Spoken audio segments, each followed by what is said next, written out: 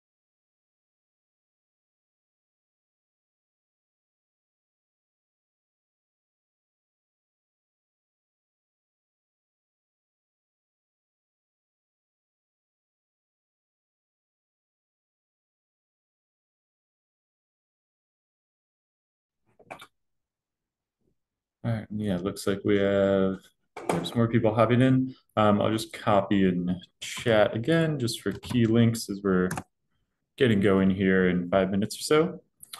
So here's the shared Google Drive folder, um, and where we'll be sharing out that has all the slides, activities, things we'll be going through today during our activities.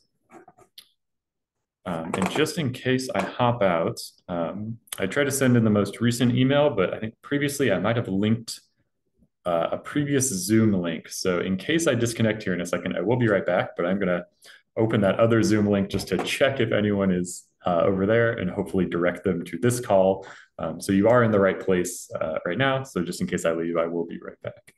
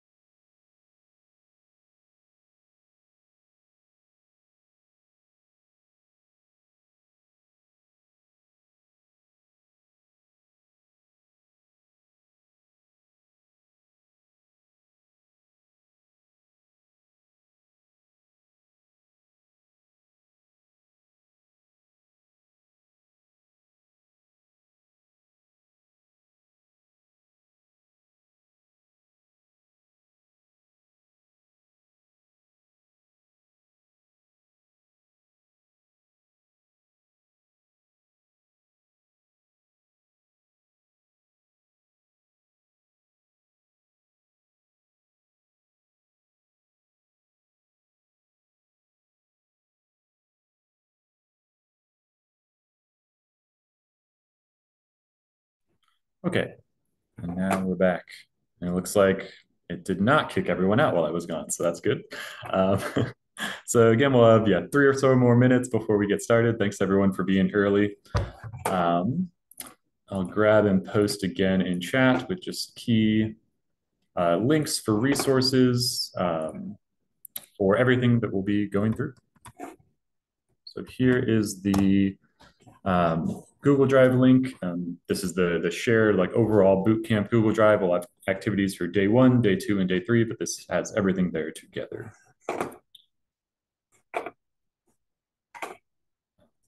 Just reconfigure things as we're getting going. Do not need that anymore.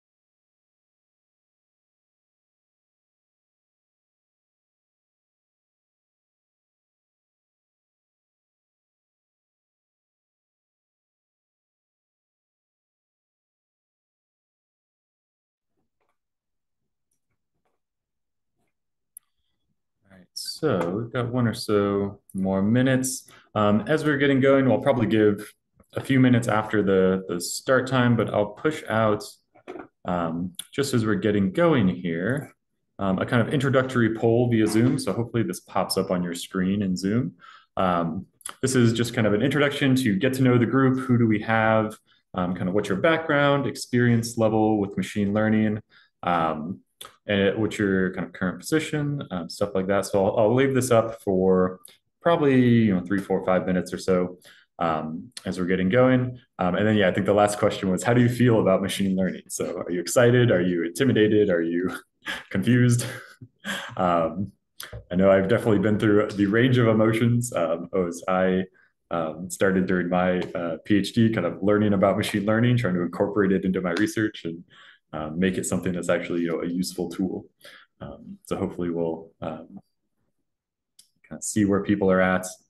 And then again, yeah, dive in probably 3, 4 minutes or so. So if you want to grab a glass of water or something, you will not miss anything. I'll just leave the poll going as people are hopping in as we are getting started.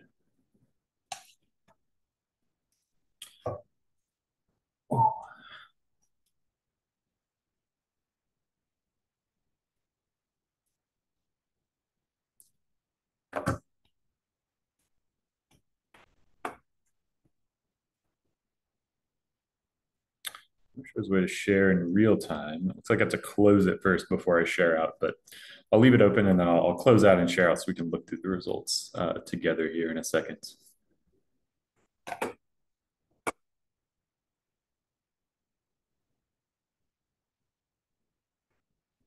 Again, I'll just grab this link one more time just because I don't think it gives it to people who are just hopping in.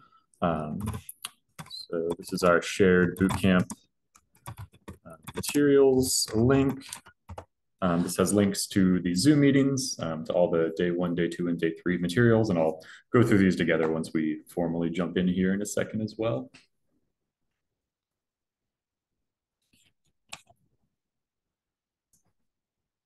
And since we do have, I'll leave again the poll going for a few more minutes.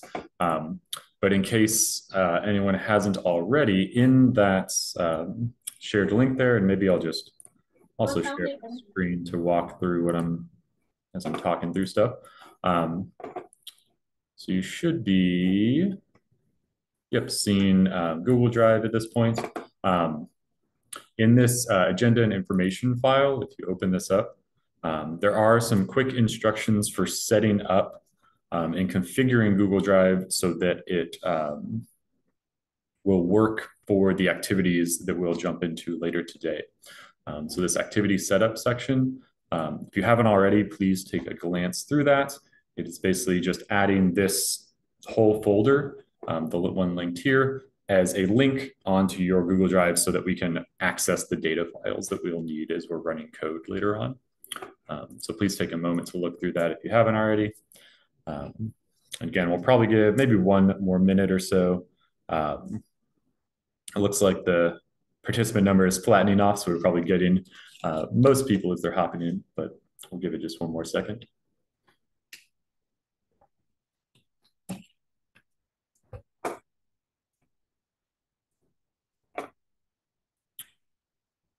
Again, for anyone that's hopping in, the link that we're looking for should be in chat right now. I just posted it again. That should get you to this folder shown on the screen, and then this agenda file, which I'm showing here, that has these quick setup instructions.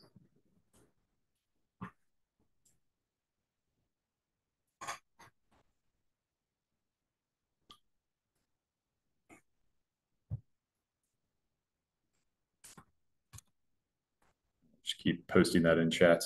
Wish there was a way to have it continually share out every time someone hopped it, but I've not figured out how to make Zoom do that yet.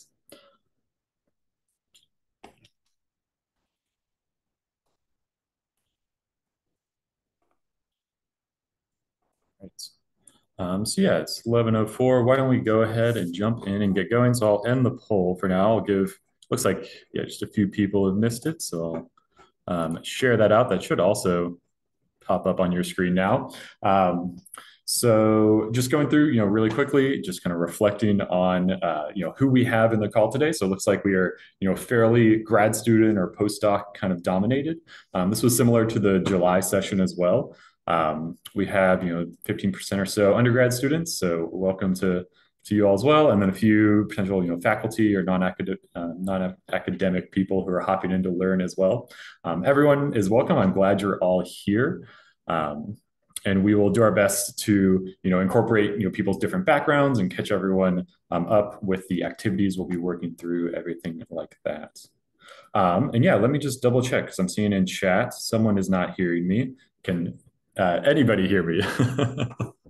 I assume yes, but I'll also type in chat.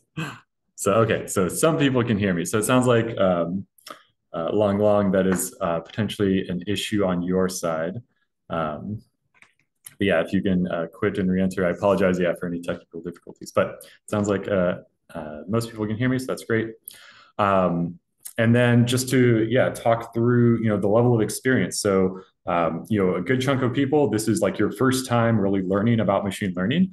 That is awesome. I'm super excited to introduce some of these concepts, to walk through, hands-on, what does this actually look like when we do this, when we, build a machine learning model, train a model.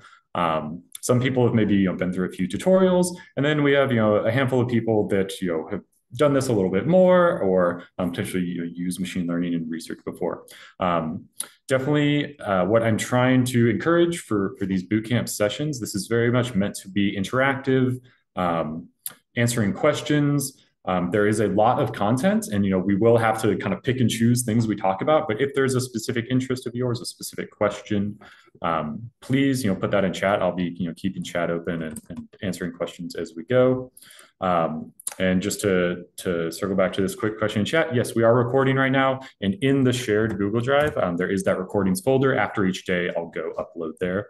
I'll also upload to a separate YouTube channel and share out that link at the end of the bootcamp overall, just for a slightly more processed version. But I'll upload the raw Zoom recordings into Google Drive just for anyone that wants them on hand for their own personal use. And the same thing for all the materials. We'll leave those up. Those are freely accessible. It's all public data and resources, so you are free to use anything that is useful and interesting for you. And then, we have a good distribution. Looking at the third question here, excited, curious, a few people confused, intimidated. Definitely, as I mentioned a second ago, I've been in that camp before. There's a lot of terminology. There's a lot of concepts out there. There are plenty of things that, I still do not know about machine learning, and I've been, doing this for a few years. And so I think it's a constant process of trying to stay up to date with what are the like state of the art methods. It feels like every 6 months there's this massive change in what people are doing and new models that are published. So it definitely feels like a field that is very active and growing and takes a lot of kind of effort to stay up to date on. So that is definitely a common place to be. So thank you everyone for responding and giving your opinions and thoughts there. So I'll close out of the poll and I'll go back to sharing my screen really quick as we're getting started for a quick kind of overview of what we are hoping to do with the bootcamp, structure, expectations, stuff like that before we really jump in. So you should be seeing, I think that Google Drive screen again. And just as one more time going through, there are day 1, day 2, day 3 activities here for all the slides just to show. So these are the slides I'll be going through, and then all the activities are contained in the notebook file here. IPYNB is this Python notebook, and this contains all the activities we'll be looking through. So I'll shift over to those slides. Hopefully they should be, 30, 45 minutes long for just me kind of talking, and then we'll get into the hands-on stuff, again, answering questions, going through and kind of seeing what this looks like. So let me shift over into present mode here. And let me rearrange my windows a little bit, just so I can kind of see everything at a glance. All right. So welcome to our Machine Learning for Materials Bootcamp. So I'm Ben Offlerbach. I maybe should have led with that a second ago. I'm a postdoc here at the University of Wisconsin-Madison. I'm working with Professor Dane Morgan. And just to give a little bit of my background and motivations for running this bootcamp, we are very focused on undergraduate research. So we're leading undergraduate research projects in machine learning and data science, tied into materials. And the main motivation for us of putting together this bootcamp is trying to, train undergraduates, give out information, help people get started. Obviously, as we said when we looked through the introductions a second ago, we are quite kind of grad student postdoc heavy, but you are also welcome as well. Hopefully it will still be kind of useful and interesting for you. But definitely we're targeted towards, introductory materials and trying to kind of be at the undergrad level to get everyone involved. Well, our overall goals, we'll be trying to introduce, these high level concepts for material science, machine learning research. As I also mentioned a second ago, we won't get to cover everything. We'll get some hands-on experience with some common Python packages. We'll hopefully then kind of spark your interest to identify, here's a specific model, technique, method that maybe is applicable for your research or for your activities that you can then pursue further learning in. And then hopefully also we'll connect to a network of other machine learning researchers. As I mentioned, the undergraduate research group we lead here at UW. Something new we are trying this fall is we're really trying to also bring in people into this community outside of the University of Wisconsin.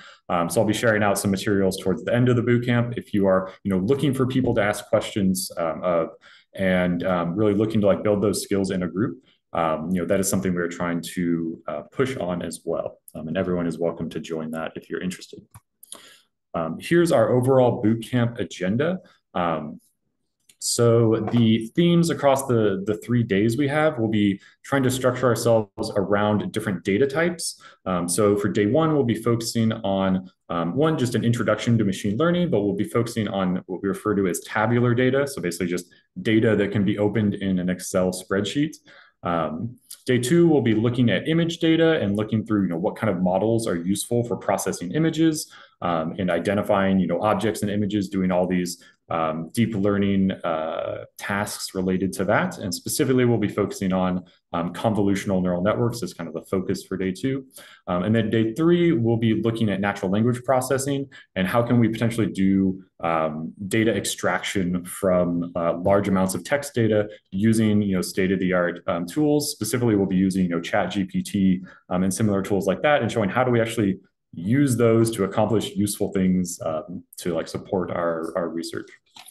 So those are the themes across the day. I also highlighted a few key tools at the bottom here that we'll be using as we are going through each day's activities. And then the think I skipped over for day one for kind of methods. What we'll be focusing on is featureizing material science data and then assessing the machine learning models that we'll build as well.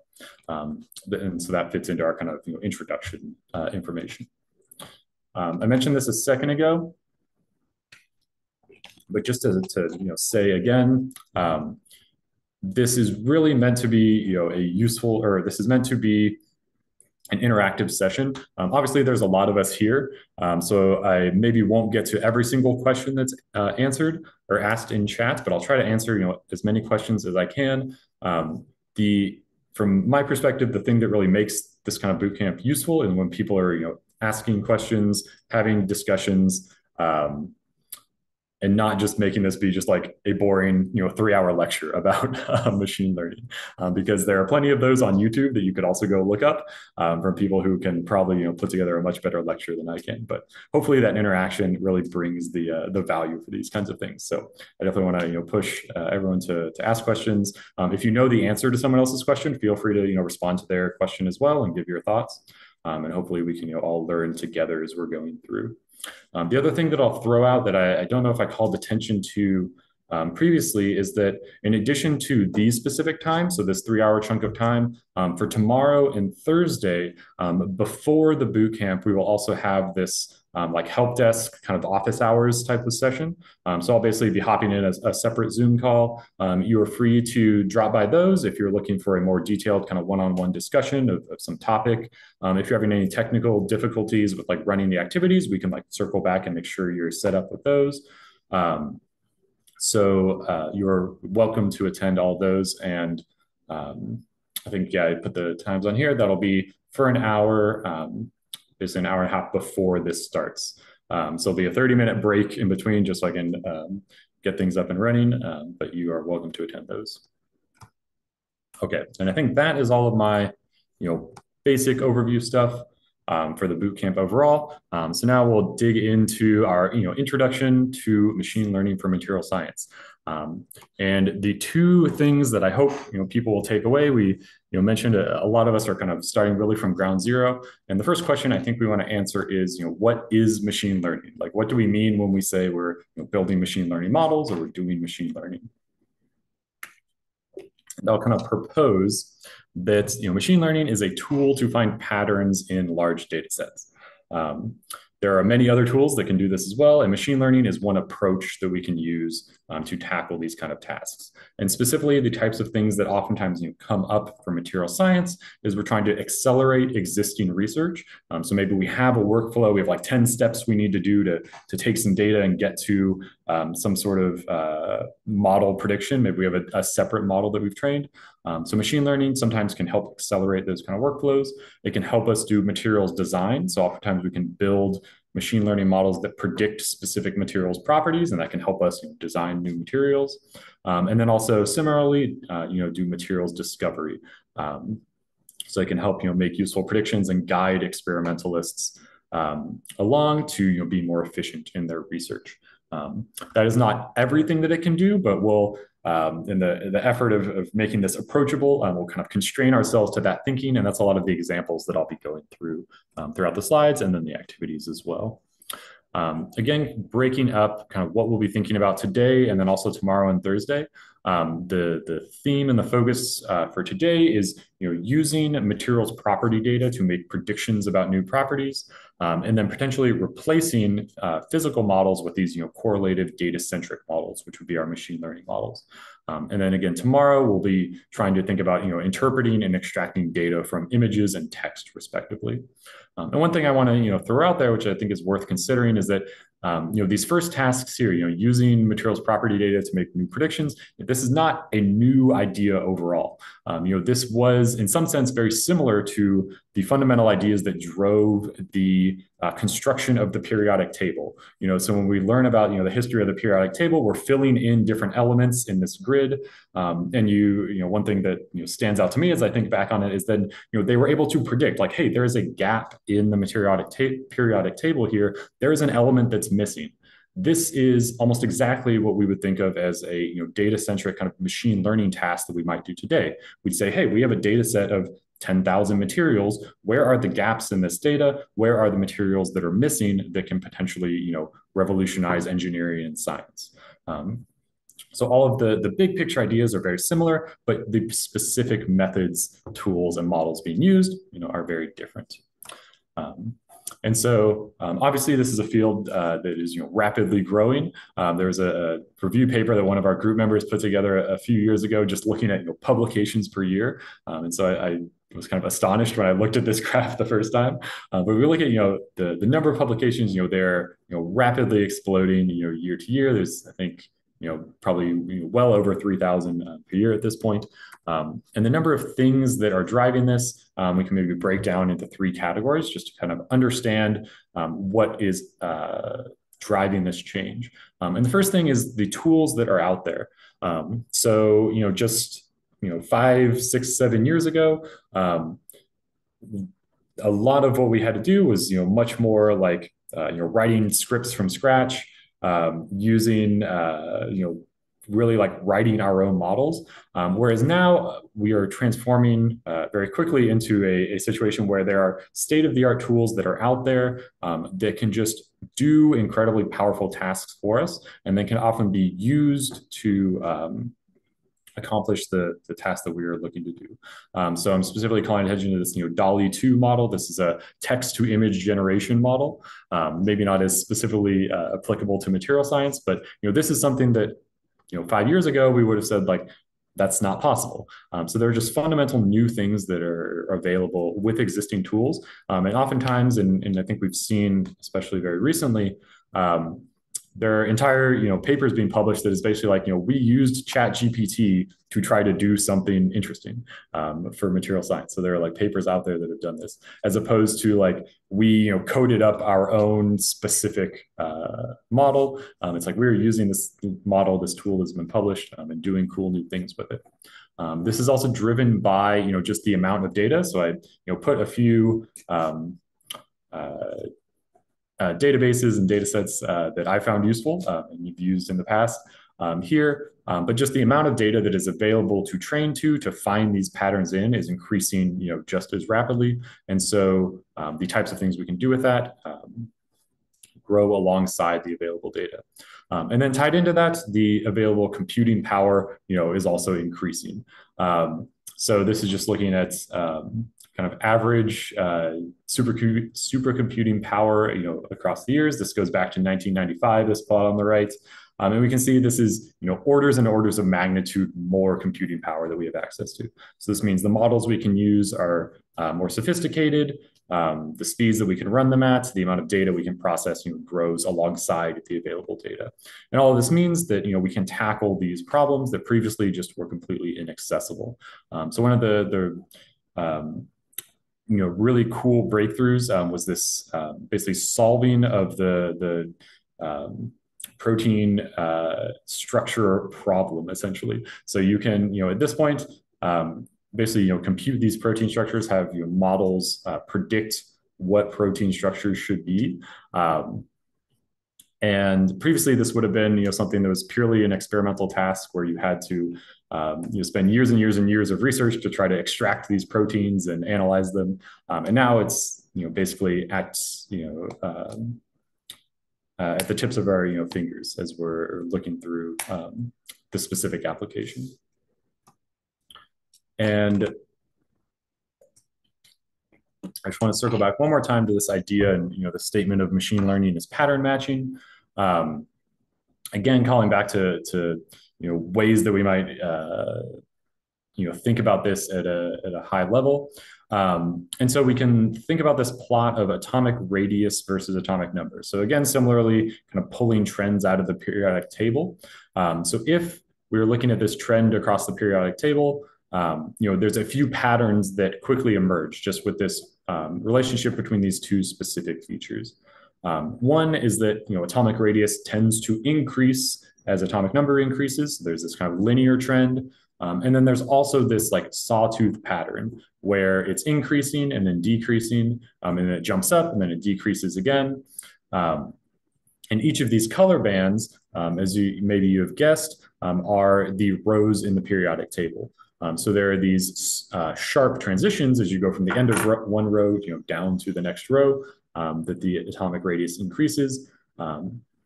And the idea that there are these multiple patterns that are existing, this is the type of information that we hope the machine learning models will pull out for us. So if we trained a model to predict the atomic radius and only gave it the atomic number, it would hopefully pull out those patterns for us and give us these accurate predictions. So again, this is just trying to give a few different examples for how to think about what machine learning is actually doing.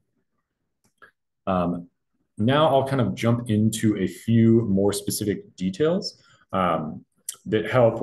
I've been talking about at a very big level about big ideas about what machine learning is, and now we'll start to narrow down into like what are we going to be looking at today for our examples. So one key differentiation of the types of machine learning that is out there that is worth understanding is supervised learning versus unsupervised learning. So supervised learning is the idea that we are finding this function that represents the data. So this red line of taking some sort of input data shown in the blue dots here, and it's taking the input data, which we'll just call X in general, and it is making some prediction of the output that we care about. So this could be like a materials property. This could be like a type of material. So you could predict like classes of materials. And we generally refer to those as the labels of the data set. So if you have a data set, again, of maybe 10,000 materials, you have a bunch of properties about them, and then you have one that you're interested in predicting. That's what you would refer to as the label or the output from your model. That's what we'll be mainly focusing on in our examples today. Another big class of models is referred to as unsupervised learning. So in that case, what you'll notice from the plot here is that we don't have any labels or output data. So we just have X's in this case. So I've drawn two specifically, X1 and X2. This would be two inputs to our model. So instead, what these models try to do, instead of predicting a specific property or something like that, is they try to identify structure in the data. So oftentimes they'll do things like this where they draw circles around different groups of data points and they say, here's a cluster of the data. So some of the kind of words you'll hear that are associated with this are clustering models. Those are a very common unsupervised learning model. So they don't make these predictions about materials properties, but they'll tell you, here's 3 classes of materials. We don't know what they are because they're unlabeled, but it has identified them as distinctly separate. The next major kind of distinction that I'll focus on here is between regression and classification. So these both, again, fall under supervised learning. If we think about regression models, this is saying we're going to make a prediction of a continuous variable. So I'll throw out 3 examples here. There's the band gap example. You could predict the band gap value, 0 electron volts up to maybe 10 electron volts. You could predict the strength of a material, maybe the fatigue strength. So you predict between 50 and 200 megapascals. On the other side, you could do classification. And oftentimes these are aligned. So you might have one data set and there's like 2 different ways to view the data. So these are distinctly paired up here where instead of predicting the band gap, you could instead predict, is this material an insulator? Is this material a conductor? Potentially you could add a third class, is this material a semiconductor, for example? And similarly with fatigue strength, you might be able to predict the type of failure that's going to occur. So is this going to be a brittle failure or a ductile failure? These would be ways we could use similar data to do different things with them, or build different types of models with them, maybe I should say.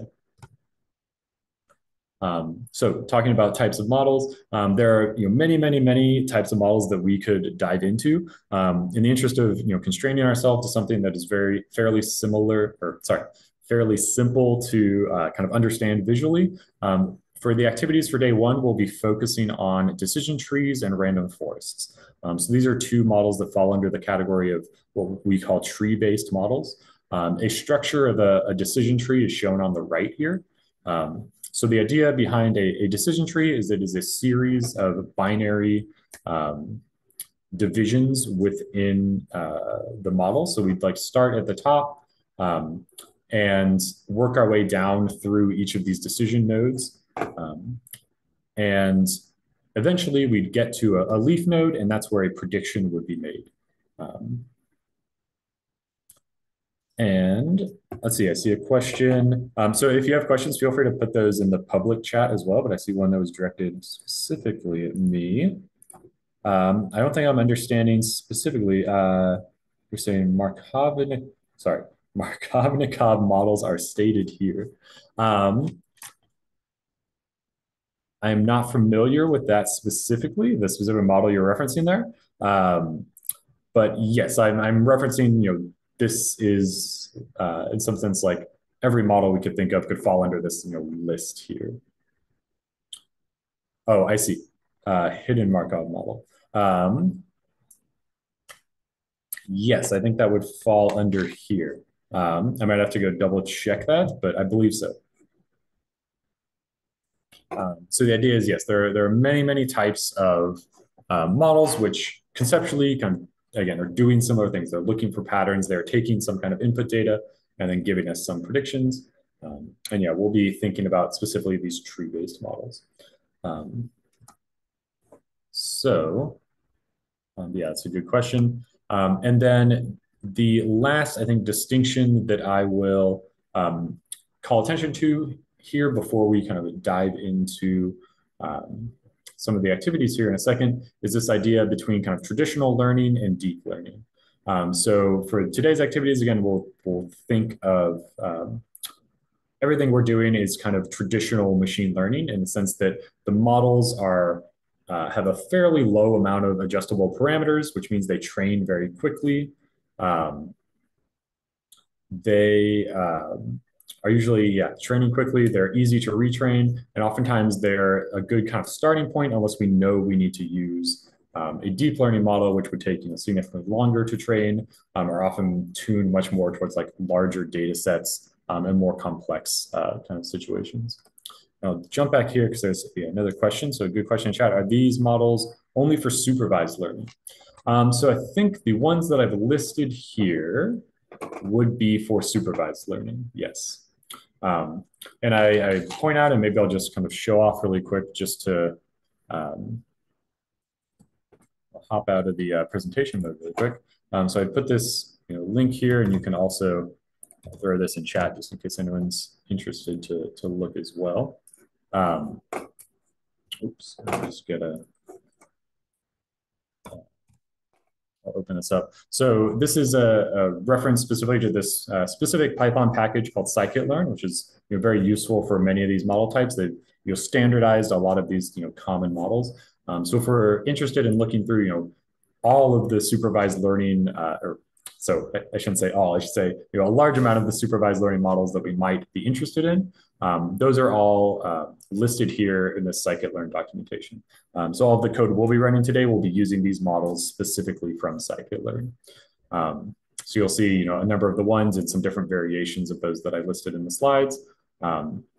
Scikit-learn I can definitely recommend is a nice place to start, and usually has really nice kind of explanations for their models. So if you're wondering, what are any of these models, they oftentimes have a nice kind of text description, visualizations of kind of what's going on, as well as some examples of, here's some quick code if you're looking to implement them and try them out. So maybe I'll just kind of throw that out there as a useful place or a useful thing to know that exists, especially if you're getting started. I'll jump back over here to the slides. So as I was talking through a second ago, so thinking about traditional learning versus deep learning, the really big difference is in kind of how fast they train, which then limits what can we do with them. So again, oftentimes the starting point is we'll think of these simpler models that we can train quickly, we can learn from, and then we can maybe shift to using deep learning if we need to for a project that isn't accessible with these traditional learning techniques. So again, just the quick summary. At a high level, machine learning is this tool for finding patterns in data sets. We will show in a second how it fits into these material science workflows, how it accelerates research, how we do materials design and materials discovery. And then we are focusing again on these like supervised learning and regression techniques for today specifically.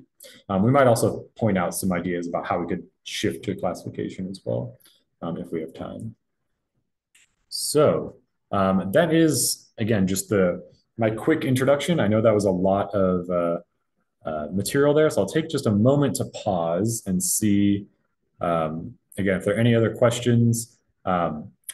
For a lot of the specifics of like what the models look like, we'll also get a chance to, again, see those in the activities. So I'll try to maybe explain in a little more detail or answer any kind of more nuanced questions about the models there. But if there's anything else that's on anyone's mind, to let me know before we jump into the next little section here.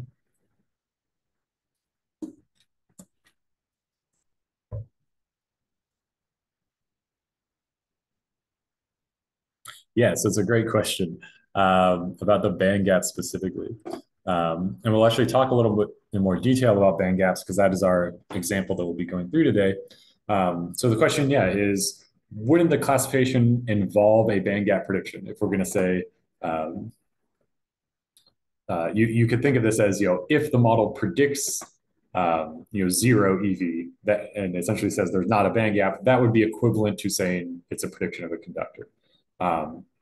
And yes, you could set up a model that does that. You could basically use a regression model and then layer our own, scientific knowledge on top of that and say like, okay, when it predicts zero, we'll just take that zero output and, transform that to classification or to conductor.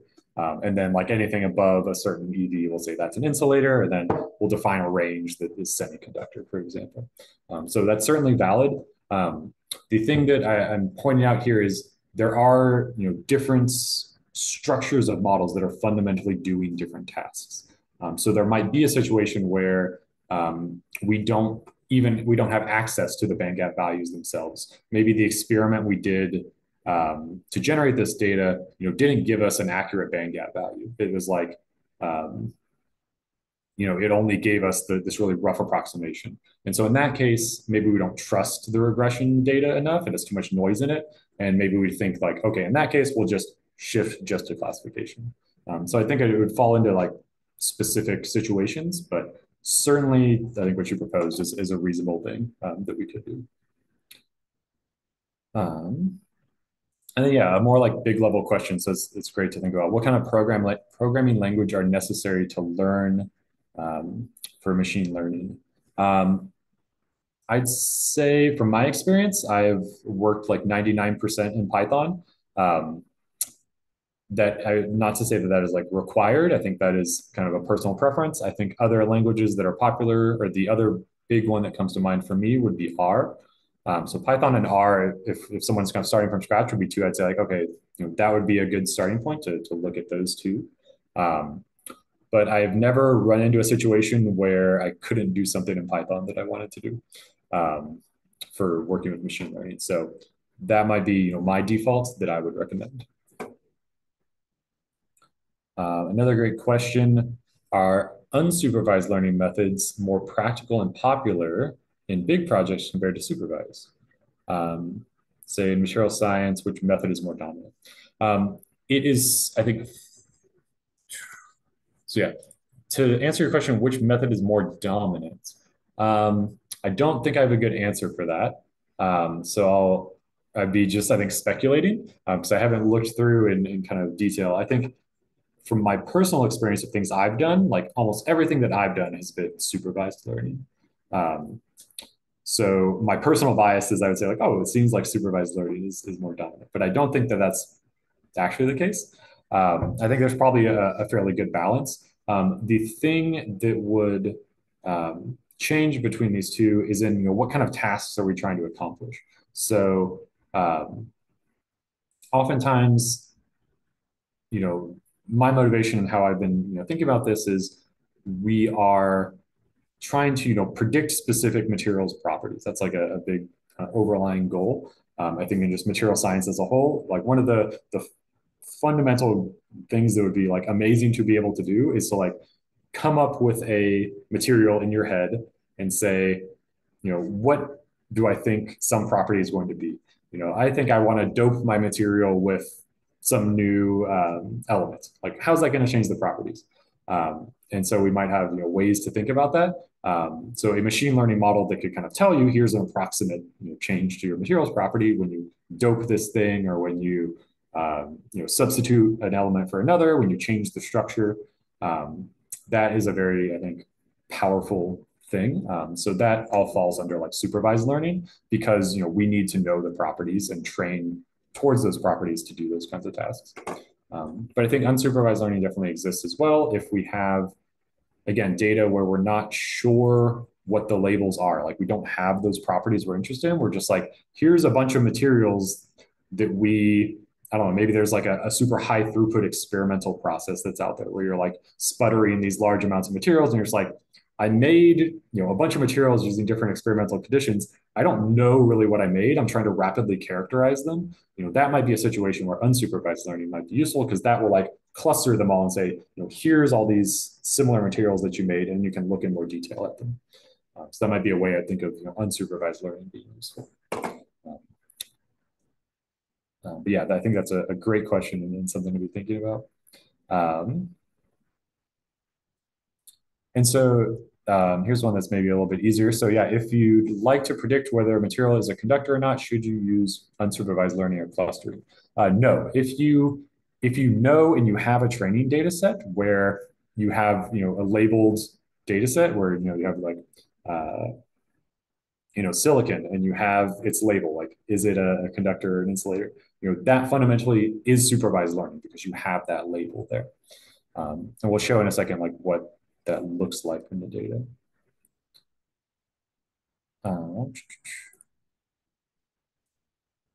So yeah, scanning through some of the other questions. You notice there are too many models.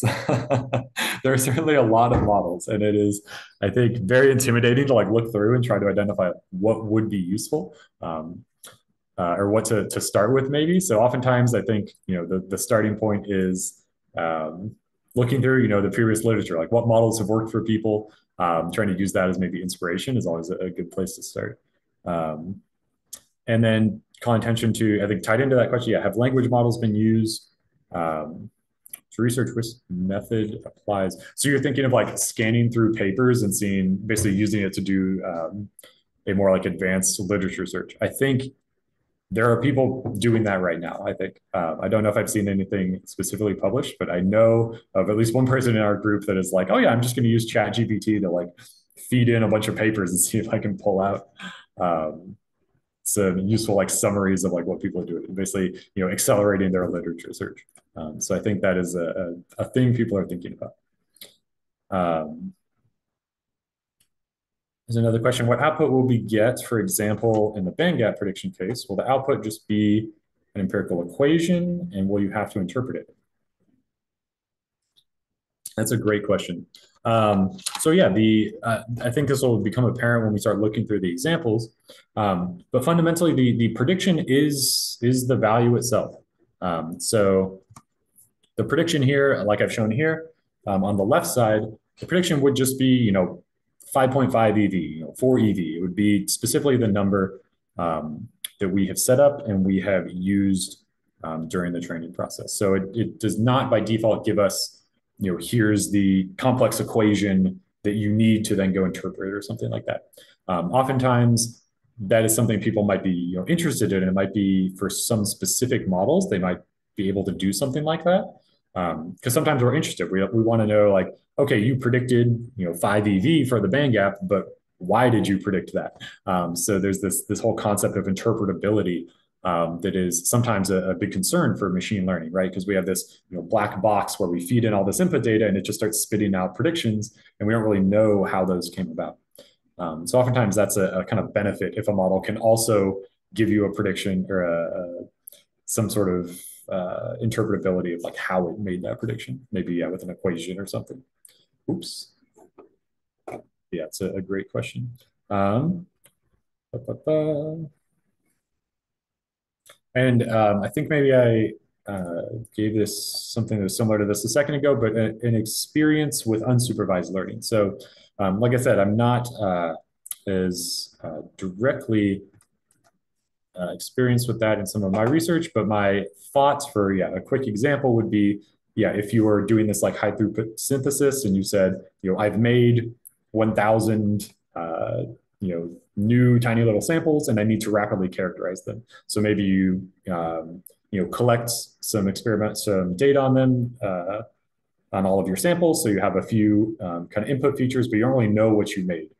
So you're trying to then like cluster all of those into different groups and say like, here's certain input settings that all formed one type of material. Here's one for another type. And then you can go do a more detailed experiment to understand like what exactly did I make.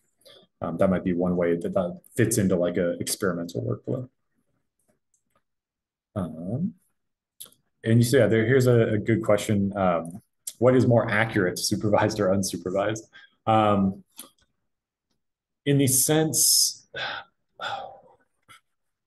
there's, I think, a few ways to answer that. I think overall, I don't think one is more accurate than the other. I think they're doing different tasks, and one is giving more information to us because we are giving the model more information. So supervised learning, we are giving it, again, these labels, these output data. In this case, we're thinking of them as these materials properties that we want it to predict. So it has knowledge that the unsupervised model does not have. And so in that sense, the predictions are more accurate because we've given it more information. But in the sense of just like for the types of tasks you'd want to do with these models, I don't think one is like more reliable or something like that. Generally, though, I'd say when you can do supervised learning, when we have the data for it, that is generally, I think, the preference. Again, because you're giving it more data, it can be more accurate in that sense for the things you're trying to do.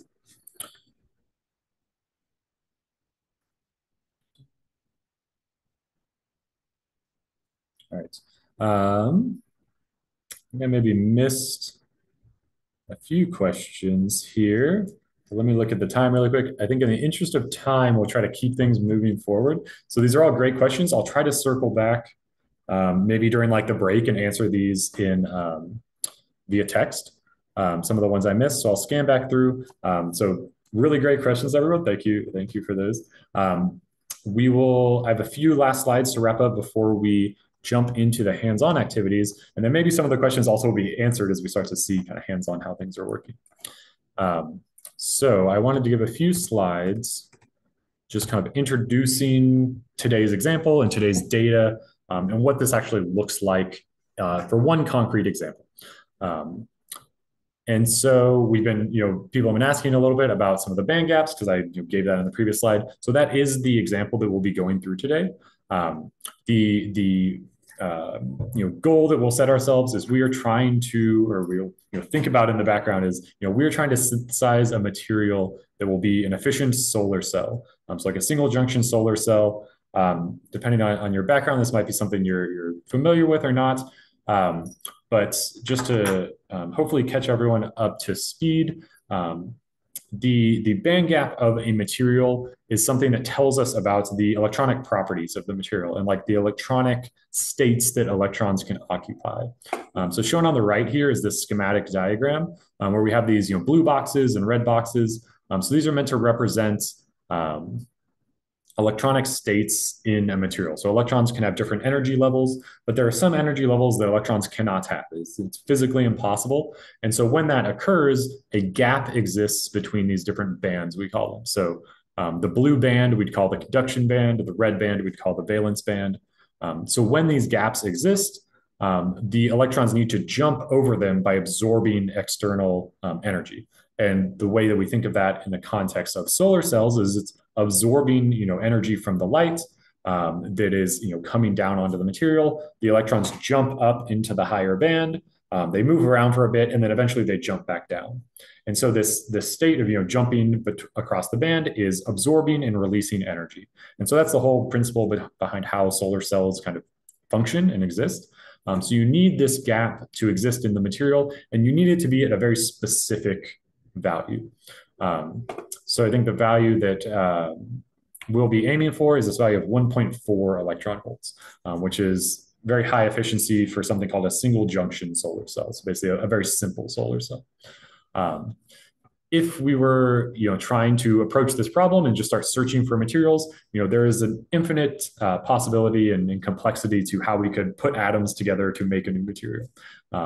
So the idea is, can we use machine learning to predict for a very limited set of materials, in this case, binary compounds, so just two elements being put together, can we predict, what the band gap will be when we put these different elements together? And the thing we're trying to predict, again, is this continuous variable, the band gap here. We also point out, and this ties back to, again, some of the comments, that we could also do the classification version of this, where we could predict a metal where all the bands are overlapped and the electrons can move freely. We could predict a semiconductor where the band gap is very small, and that's actually the situation. 1.4 electron volts would be in this semiconductor region here. And then an insulator would be a band gap that's incredibly large. All the electrons cannot jump across it just because there's not enough energy. And so that's the situation where you're not conducting electrons across in your material at all. So that's kind of the goal and the background on the band gap value itself. If you're finding that confusing, you can just say like, hey, this is a value. A few things, and you can kind of ignore the details. The few things to keep in mind about it is this value will always be positive. It cannot go below zero. And the range of values that we're kind of interested in, again, is around 1.4 electron volts.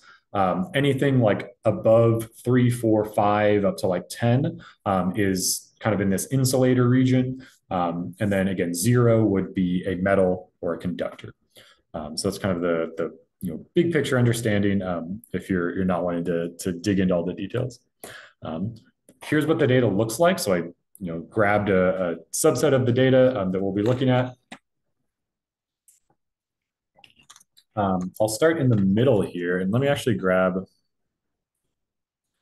little annotation thing so I can kind of draw on the screen easier. Okay, so hopefully that showed up. So we've been mentioning again this term, the labels or the targets. So again, that is a single column in our data set. So here's all of the band gap values. They just show up, as a single number here. This is what we're gonna, again, look for the model to train to predict, is all the values in this column. One of the key things that we'll use for input is this chemical formula. So this is telling us, what elements are present and in what ratios. Something you might note is that there's a lot of duplicates here, and so we'll talk about that here in a second.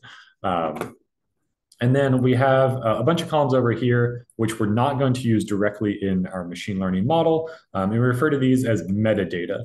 So this is just information that is useful, like the units, but it's something that it can't be directly interpreted by the machine learning model. We also have some experimental conditions, like the method used to generate our values, and then this reliability here. And then, the left, then we just have our index for looking through or for identifying all the materials.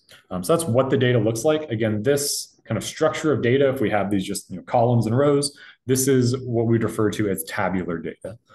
So a large chunk of data that we'll work with kind of falls into this category, where we can essentially structure everything as just rows and columns in a spreadsheet. It looks like there's another quick question. What are the main challenges or pitfalls to be aware of? That is a huge question. The main pitfalls. This isn't all of the pitfalls, but I'll say one main pitfall is is not being aware of the domain of your data. So I mentioned a second ago, and I maybe should have called more attention to it, but the data that we're working with is, binary compounds. So all the data we have has two elements in it. They're in, very specific ratios. You can see here, they're, 50-50 ratios. If we trained this model and then went and tried to predict, a band gap for a material that was, that had 5 elements in it, we would not expect that the model would perform well, because the domain that it's been trained in is very limited. It has only ever seen the existence of these binary compounds. It has no concept of any other type of material or way to combine elements. So the domain of applicability of models is something that I think is hard to understand a lot of the time and could really get us into trouble because we can start making predictions very rapidly about things that the model really is not suitable for. And if we don't properly assess the model, that can be very dangerous. So that's one thing I'll point out there. Another good quick question: why can't we use a like one-hot encoding method for the data? There's no reason that we can't. So that is one strategy we could try. For the example that we'll be going through today, if you wanted to try one-hot encoding the data and you know how to do that, you definitely could. We chose a slightly different approach to featureize the data, but there's nothing fundamentally stopping us from doing that.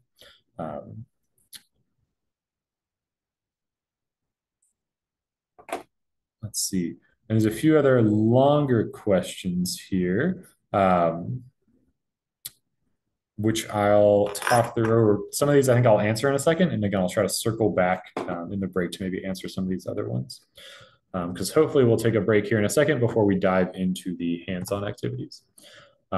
So we were talking through, the structure of the data, and then the last couple things to introduce is, the structure of what we are going to be doing. So we're thinking of this, materials design workflow where we're trying to identify materials properties, in this case, the band gap. We're trying to train a model of those properties. And then ideally, we're trying to go make some new predictions and synthesize and verify those predictions. What we'll be focusing on for our example today is these two kind of steps in the middle of this workflow at the bottom, thinking about feature engineering and model assessment. So how do we featureize the data, which again, there's some quick questions in chat about, which I'll get to in a second. And then once we featureize and once we've actually trained a model, how do we know that the model is working correctly and what are, again, some common things that kind of come up when we're training models. So hopefully that's what we'll be focusing on. For some of these other steps, just to throw out, there's a whole section. You could have a whole discussion about generating data and data cleaning as well. And then we could also talk about model optimization. How do we update and optimize our models? In the interest of trying to not spread ourselves too thin, that's why we'll be focusing on these two kind of middle steps here. But I'm happy in the help desk to talk through any of these other steps if people are interested as well. So featureization, again, someone just asked about one-hot encoding. That's definitely something we could also do. That would be an alternate way to featureize models. The whole idea behind featureization is we have this input composition. So this list of the elements that are present and in what quantities. The model doesn't know what that means. We need some way to turn that into like a computer readable format. And one way that we do that is we just turn that into numbers. So the strategy that we'll use for featureization is we'll featureize the compositions by looking up elemental properties of all of the elements in the composition string. So we have aluminum present, we have copper present in this example on the slide. So we'll look up, what is the melting temperature, what is the atomic radius, all of these other properties that are in existing databases, and we will use those as the input features.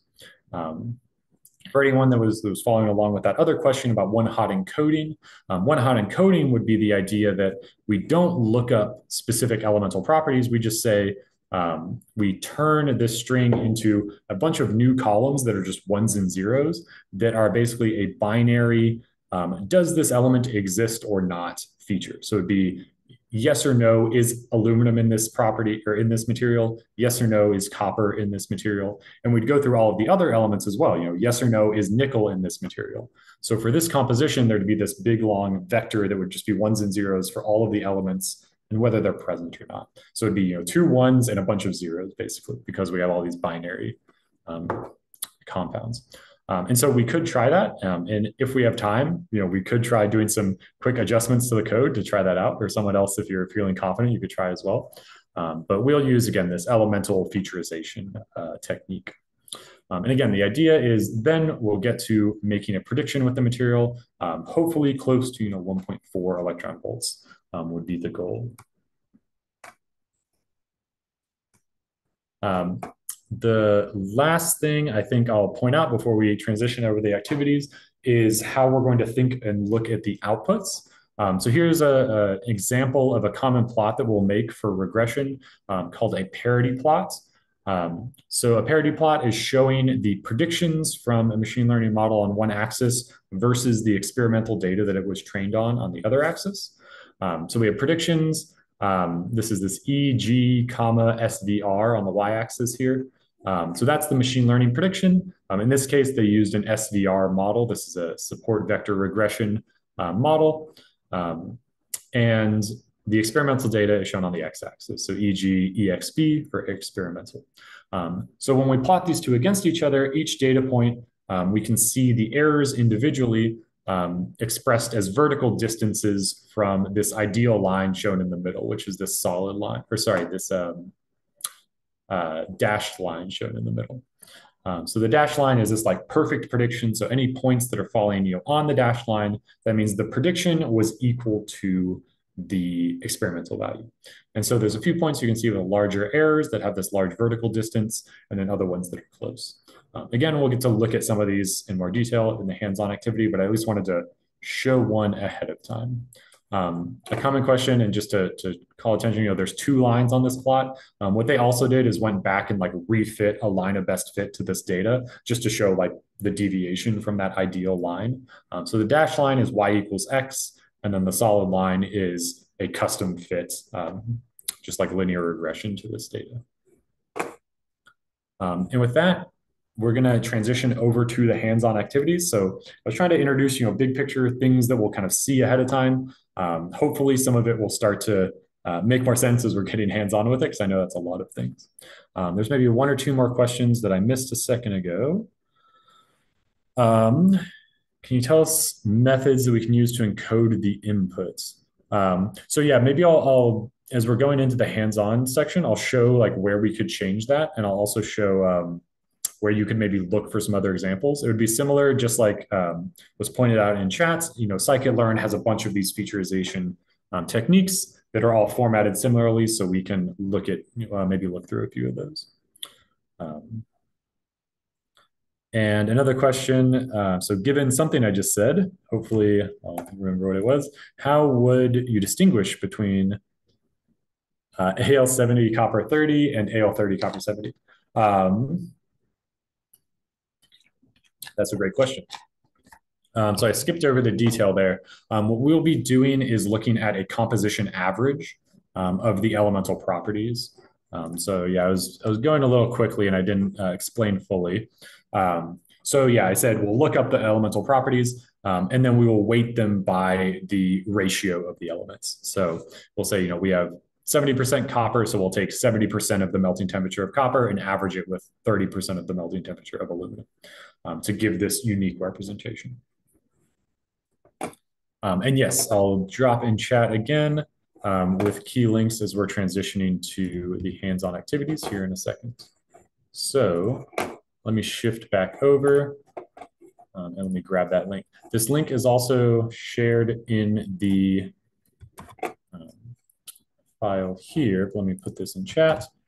So this should be the shared Google Drive. Everyone should have access to this for the activities. But we are, about an hour in, so why don't we take a quick break? We'll take, let's say, 10 minutes. I'll try to scan through chat and answer a few more questions. And the other thing, the one thing that I'll mention just again, and I'll leave up on screen here, there are some quick, setup activities. I sent these out via email ahead of time, but please look through this like activity setup section. It's just a few quick steps to get the data set up so that we can run through the activities here in a second. But other than that, let's take 10 minutes. I'll put a timer on screen just so we can keep track. And then we'll jump back in with some of the hands-on activities here in a second.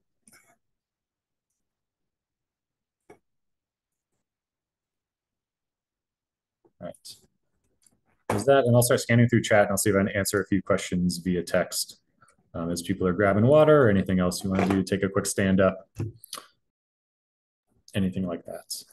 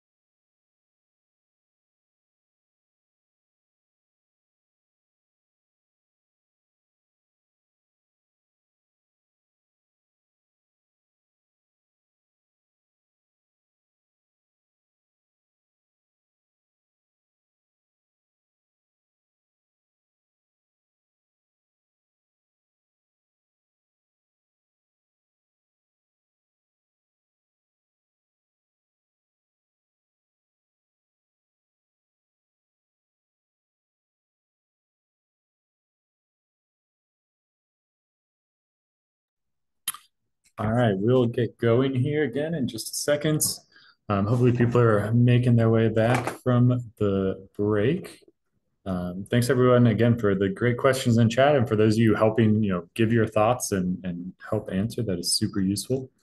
So yeah, I see a lot of great questions there. Um, One specifically, I think I'll call attention to that I think is worth thinking about is if we have a model, the model can take whatever input features we've set up. It can make these predictions about a materials property, for example. How do we then generate new materials?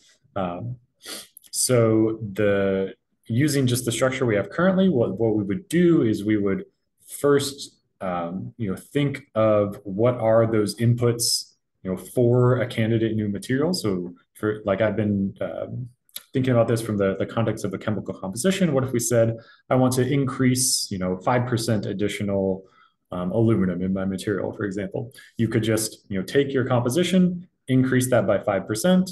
Then you would generate the new feature set associated with that new composition and just feed that into the model, and it would make its prediction for you. And so that's one way that you would think about that.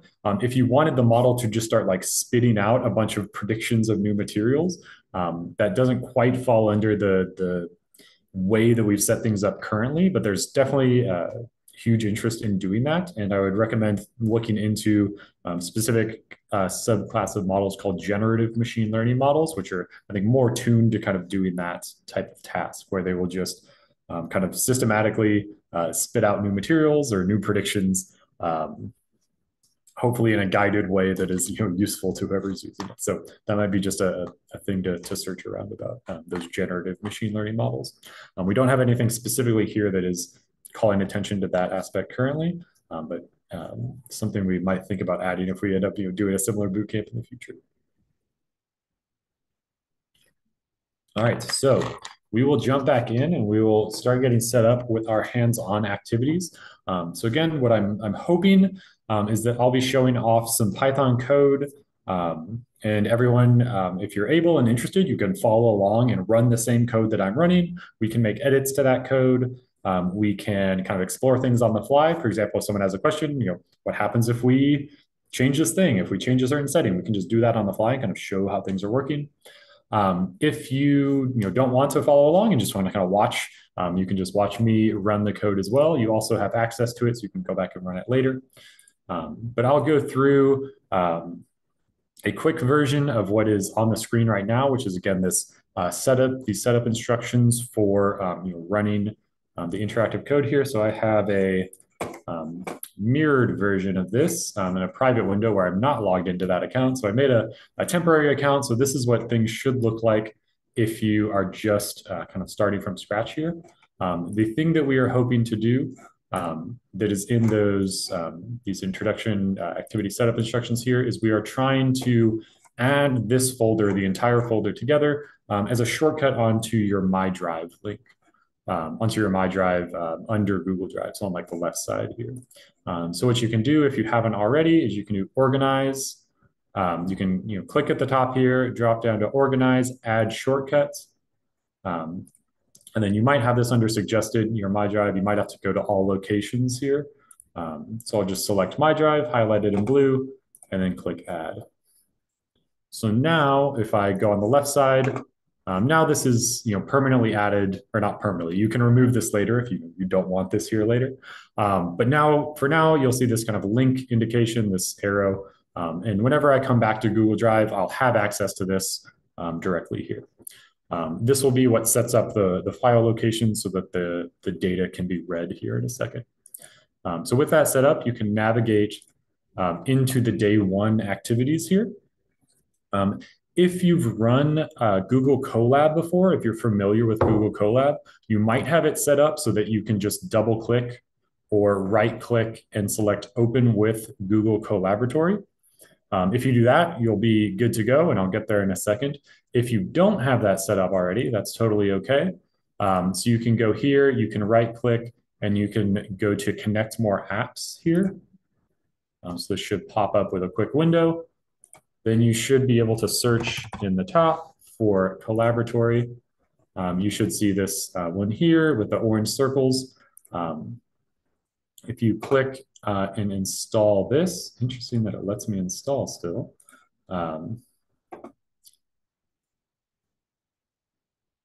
I'll do this. So you should then, it'll say I make default, that should work. So now whenever you have one of these IPYNB files, so this is a Python notebook file, it will automatically sync to Colaboratory, which is the kind of interpreter for reading and interacting with these files. So once you've done that, you should be able to, again, right click and open or just double click. You should see the icon here. If that's not working for you, that's totally okay as well. You can just download the file, and I'll also mirror that really quick. So I'll just download, throw this into my downloads. Then you can directly go to Colab. So you're looking for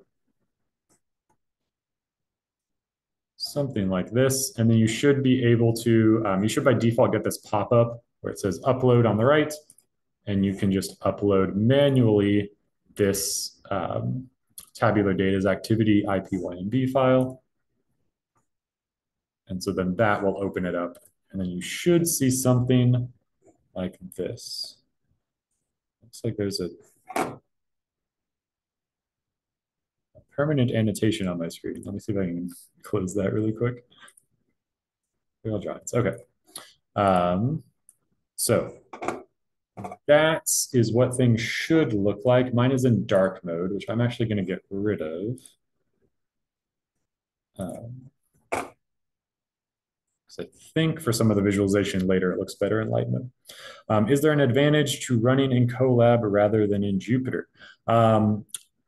The advantage to running in Colab is for these specific activities, all of the specific setup at the beginning. So anything that we do when we're installing packages or importing packages is specific to the Colab environment. You can definitely get it working on Jupyter with some effort. If you're comfortable modifying environments and customizing things, it will work. But I would encourage you for these activities today to run on Colab, just because this will work out of the box. You won't have to do any customization for anything. So yeah, I think it's purely for the environment. You haven't found a way to manage the environment.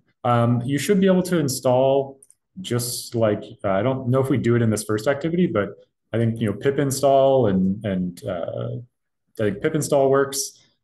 Condo works with some effort, but if you're using like Condo environments, those are a little harder to work around. But I think definitely just pip installing things works like a normal Python environment if you've done that before. But certainly there are some limitations to it.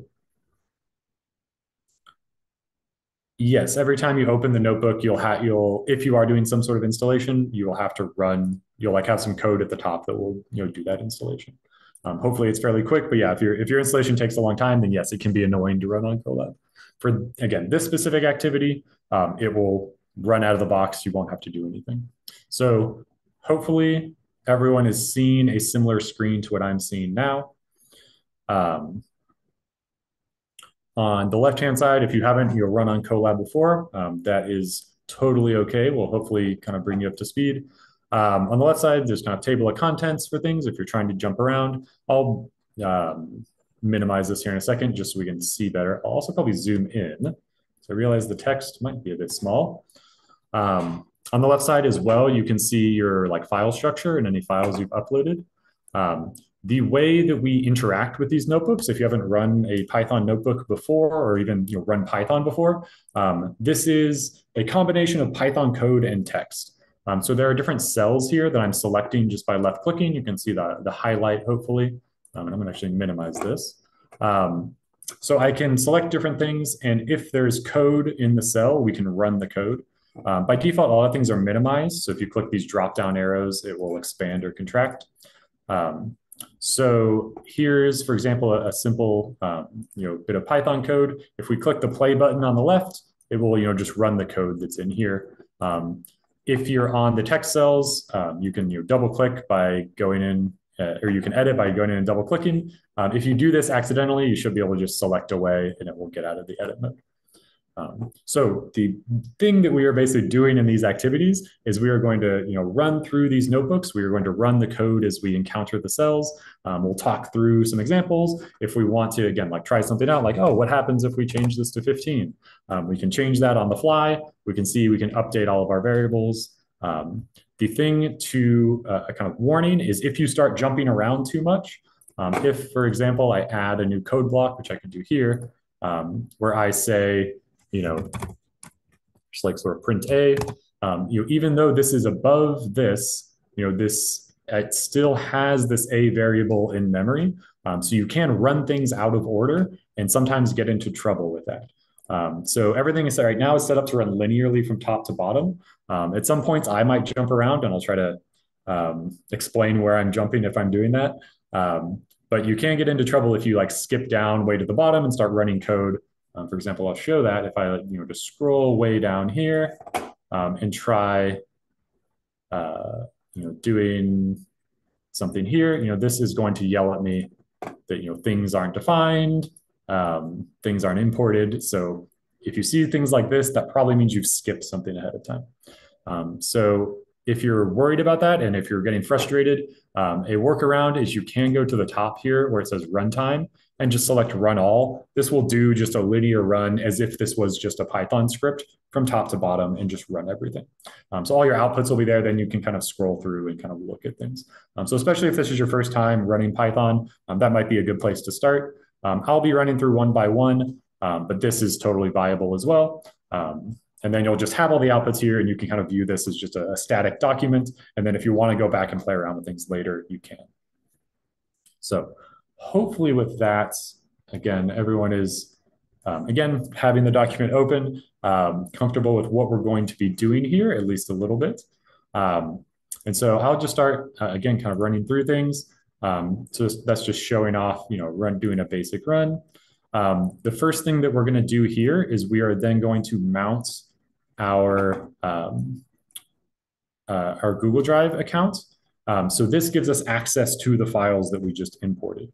So the idea here is that this will give us access to all of the data that is included in those files there. So we'll just ask you for some quick permissions. And then once you do this, it'll take a second. But if you expand on the right side here with the file directory, you'll see your Google Drive will start to show up here. And that'll tell us, if I refresh here, that'll show like, okay, here's our drive, my drive, and then here's our notebook, or here's our bootcamp files. So now I have access to, again, the data file here, the BandGap data, these helper functions. This is what's needed for the activity to run. So if you see that, that is showing that you have successfully configured your Google Drive. If you're showing something is empty, yeah, you want to be in, I think that's a good point from Shimin. If you are not in the top level directory, then that will be why things show up as empty. So yeah, definitely the August recording directory is empty. There's nothing in there when I try to expand it. But you want to have set up the shortcut in this overall bootcamp directory here. So you want to have everything together. That will also give you access if you're trying to look for this later on. So with that mounted, we have all the data. We'll do some quick imports here. This is, I think, a quick test just to make sure things are working. And to configure some variables for path names for importing data. And I think we did another quick test here. And I'll just keep running through here. Some of these are just quick tests. And again, configuring path names. None of this is super critical to machine learning. It's just some like the setup for making this activity work. The first thing we'll do that's like a real configuration kind of run here. Someone asked about configuring the environment. We are going to pip install a package called PyMatGen. This is a Python machine learning or Python materials package that gives us a lot of nice functionality for like handling materials composition strings, for example, is the main thing we'll do with it. This capture tag just like prevents a huge amount of output from going into the notebook, but you should see a check mark there once that's completed.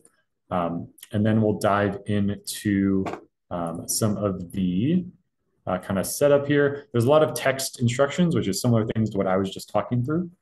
I'll actually close this. Can PyMatGen extract features? That's a great question. I don't, PyMatGen, if I remember right, is not a machine learning package specifically. I don't think they have anything for like feature extraction. They're more interested in helping us like handle material science data. So they are not machine learning focused. They're more of like materials focused. They do have some nice stuff for like setting up structures of materials as well, I think as well also. Oh, did I have a bug here? Let me see. So thank you for pointing that out. Yeah, I think I updated some names and I forgot to pass this on. Uh-oh, so that's my fault. Yes, this should be not the July specific. Yeah, I generalized this. So this should be ML for M boot camp summer 2023. So maybe why that this. Okay. So yeah, and then you should see this output assuming it exists. So I didn't see that output there. I should have remembered. So yeah, you will need to update this line here. I apologize. After I go back, after today, I'll go back and update this notebook so this gets saved and passed through. So later on, if you open up, it'll have this by default. But for now, and I'll copy this in, if you're just trying to copy and paste, this should be the string. So yeah, thank you for catching that. If you've done something different as well, you could also click here and do this copy path option. So these three ellipses. If your file directory, if you want to configure it differently, and then just copy that in to here instead. That should also, I think, set up everything correctly. So thank you for that. And yeah, sorry, I didn't catch that ahead of time when I was scanning back through. So with that set up, again, we should be able to make our way down. I'll do the same thing here where I put this here. I shouldn't have needed to rerun that, but I'll do it for safety. And then we'll jump down. There's again some introductory text. And then we get to the big like import section where we import everything that we're going to be using. So this is one of the potential things that's a little bit confusing about Python, but it's also one of the like really powerful things about Python is there are all these packages that other people have written that we just get to import and use and will give us a lot of advanced functionality without having to write tons of code. So like pandas gives us functionality for data handling, NumPy, PyMatGen, which is the one we just imported. Matplotlib and Seaborn are plotting packages, so they'll give us plotting ability. Scikit-learn is this one here. sklearn gives us all of the machine learning. And no, you shouldn't need to add, day one, it should just be that top level directory.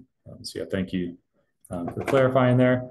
So I'll run through all of these import statements. This should give us, again, access to everything. We also have this custom helper functions file. Maybe I goofed things up. So if you see this, this is evidence that your path name wasn't set correctly, which means I also didn't set it correctly. So I'm going to scroll back up and double check here.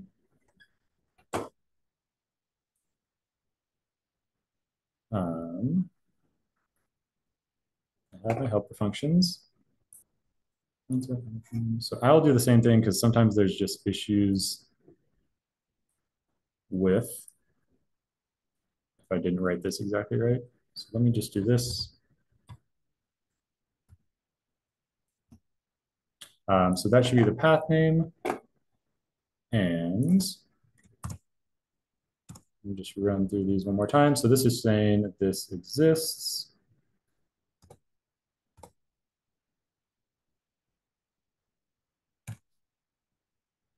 Okay. And let me jump back down and just see if that is working now. Ooh. I'm still not seeing that there.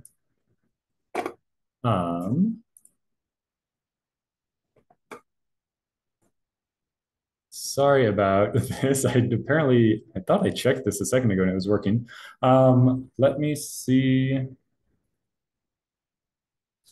where would things be incorrect here. So yeah, I'll do some real-time troubleshooting. I apologize. Da, da, da. So we're adding our bootcamp path, which is here.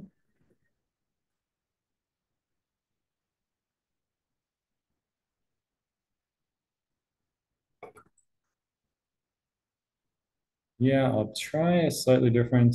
Why don't we just try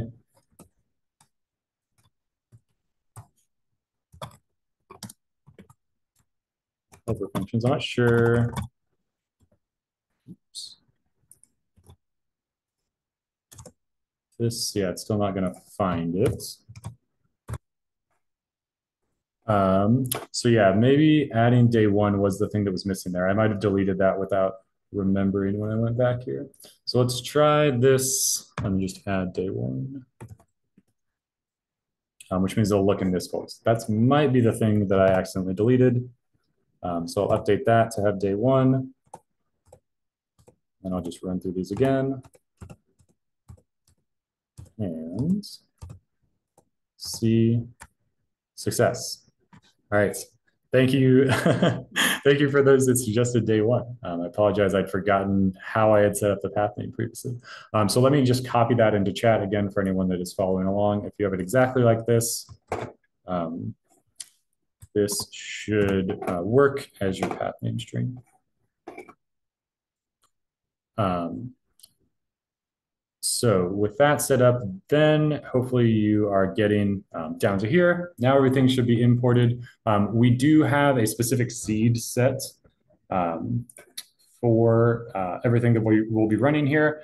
There is a random nature to some of the commands that we are running. There's like a random number generator.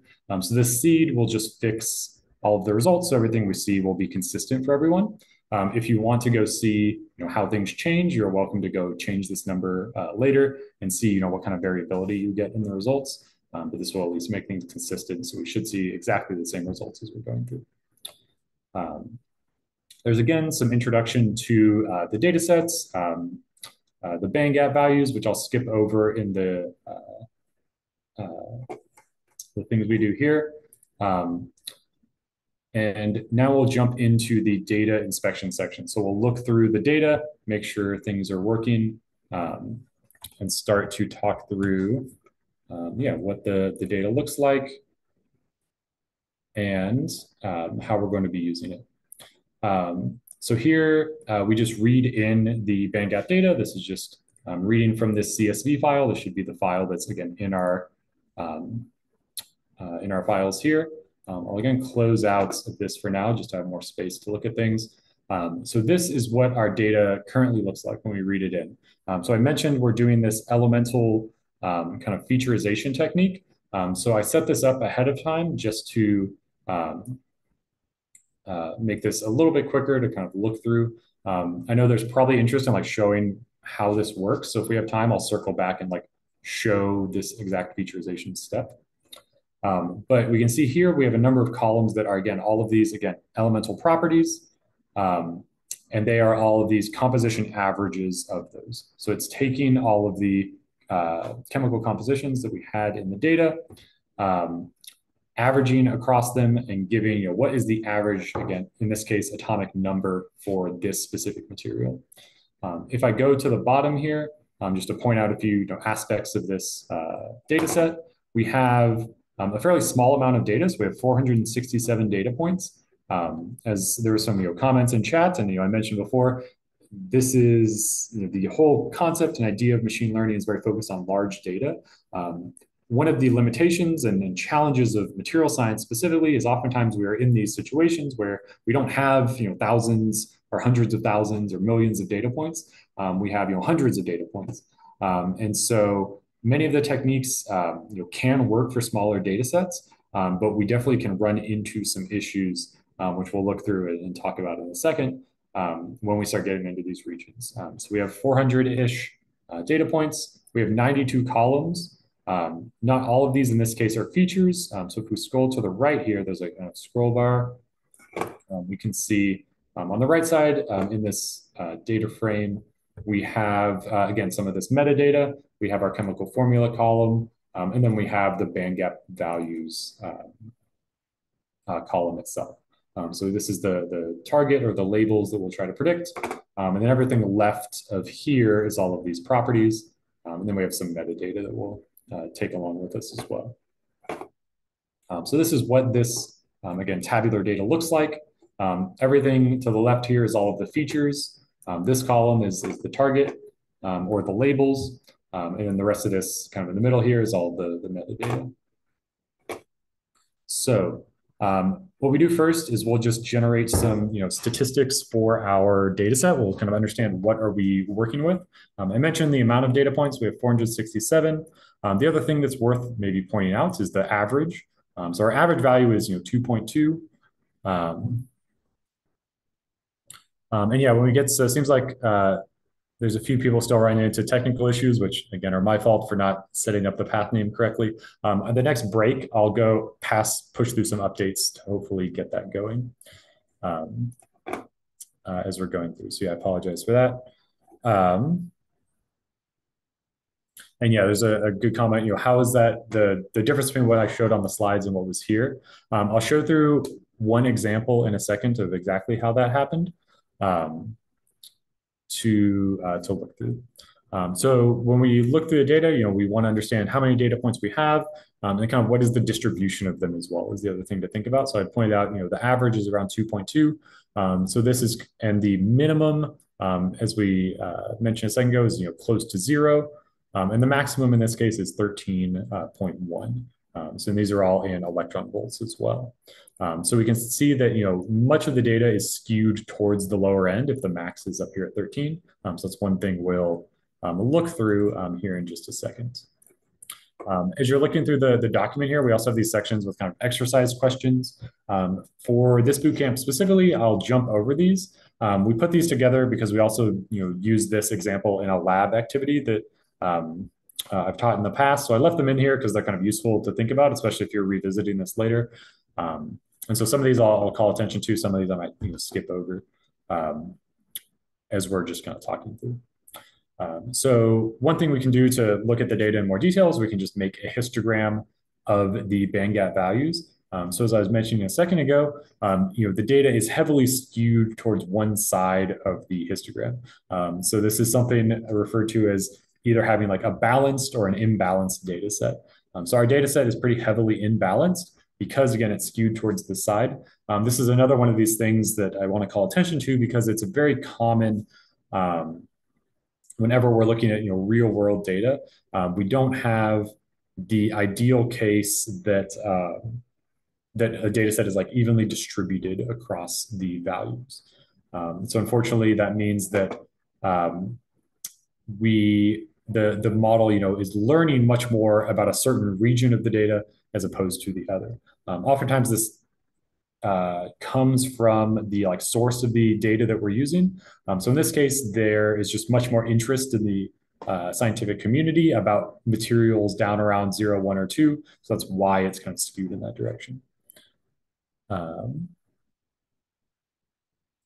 And yeah, it looks like still a few people are having issues there. So maybe I will just take a second and try to push through that change because that would probably be worthwhile.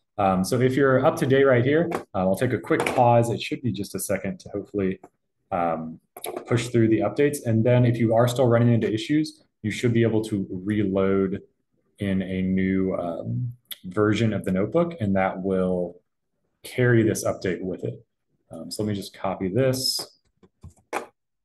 and go back. So this is the one that I'm not editing. Let me just go over and edit the file directly.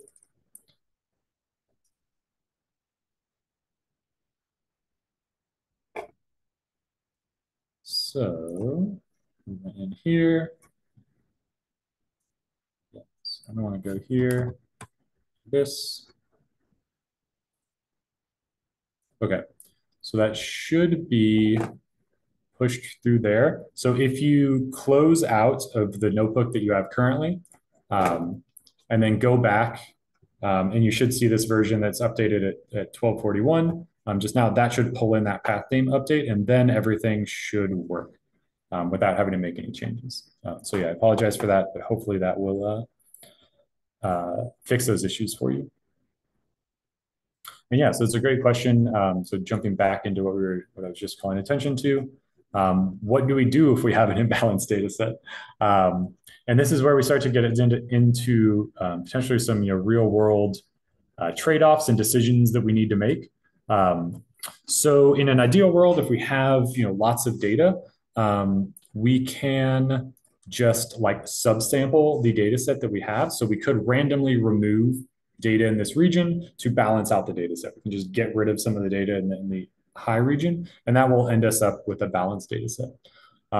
Because we're often in these situations where we're heavily data limited, that's infeasible. Because if I was to remove, half of the data on this end, then I'd be down to like less than 100 data points, and that's like much too small to be doing any like real machine learning with.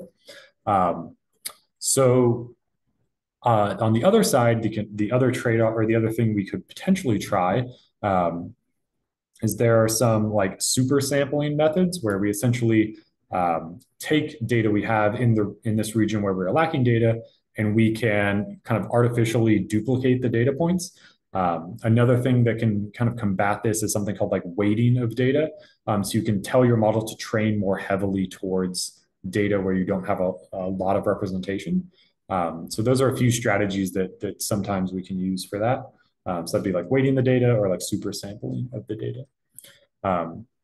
In this case, for this example, we just leave the data set as it is and keep in mind, and we just acknowledge at the start that our data set is quite imbalanced. So when we look at the results later, we're just going to kind of accept that there are some regions that the model is not as accurate. So the goal behind many of these models is they're looking for these patterns in the data, and they're only looking, or they can only find these patterns where they have access to data. In our case, because we're only interested in really like detailed predictions around like 1 or 2 electron volts, those are in the existing regions where we have a lot of data. So we're not quite as worried that the model is not as accurate at these higher regions, because we don't necessarily care that the model is predicting with an error of like plus or minus 0.01 electron volts up here around 8 or 9, because that's not really the region of interest. What we really want is that the model is accurate down again between like 1 or 2. And there's a few other quick questions. I think hopefully I addressed kind of the issue of why we want balanced data, but maybe just say it a slightly different way. We want balanced data because we want the model to learn, or we want balanced data if we want the model to learn an even representation of like the whole range that we're interested in. So that would be a reason we want that. And yeah, calling attention, we'll definitely share out a YouTube link for recordings later on. And yeah, a quick question just about the data. What is the index and reliability? So I mentioned that these are just 2 examples of metadata in this data set. The index is just a tracking number to have a unique number associated with each data point. So it's just from 0 up to however many. You can tell there's missing values here, so like 0 to 6. That means I removed some data from a previous data set as I was cleaning. And that's why there's gaps in these numbers here. But in the original data set I started with, it was just 0, 1, 2, 3, just so there'd be a unique number. So this helps me keep track. In case I want to go back to that older version of the data set, I can tell which points these are and how they match up. The reliability is a number that was generated by the previous scientists that put together this data set. They went through and they assessed all of the experimental methods used to generate the data points, and they gave it a reliability score between 1, 2, and 3, where 1 was like the most reliable data. So you'll see all the ones that we're using here are values of 1, which means these are the like most reliable data from that data set that we used. So that's just a custom column that they had put in there just to help people understand what the data was. So that's a good question. And then another quick question, is this data small? Yes, this is a region of what we would consider like sort of a data limited or a small data set to be working with. Ideally, we'd be working with thousands of data points. If in like an ideal situation. So that's a great question.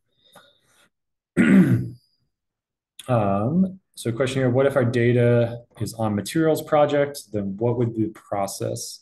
Yeah, that's a great question. I don't have that as an example here. The short answer to that is that materials project has an API interface that they have set up where you can essentially call and make requests to their database. So that's what I've done in the past. If I've pulled data off of materials project is you can use like their API to pull data. So if you just Google like materials project API examples, they have some tutorials on the website, which you can go look through and hopefully we'll get you started there. So great questions. I'll keep jumping through. So we looked through, understanding what this data looks like. The other thing, and there was a question that I alluded to with this a while back about kind of big pitfalls. And this is another one that I'll call attention to. I mentioned this, domain of applicability in the models that we build. So if you run these three code chunks here, what this is doing is just sorting and creating a separate table that counts up how many elements there are present in the data. So we have 77 examples that have oxygen. And then if we look at the other end, we have one example from, some other elements. And so just like I said a second ago with looking at the data and how it's distributed across the target variable or the labels, the band gap value, we'd say, okay, we have a lot more data in this region. So maybe we're more confident the model's going to predict this region better. The same thing we can say with regards to the elemental representation. So we have a lot of examples of oxides. We have, two examples, one example from a number of other elements. So if we ever wanted to go purely predict, a bunch of elements down here, we might be more concerned that the model just hasn't seen these elements before. And then there's going to be others that just aren't in the data set at all. So these would be, again, a common like pitfall or a place to be concerned about if we were trying to make predictions in this region.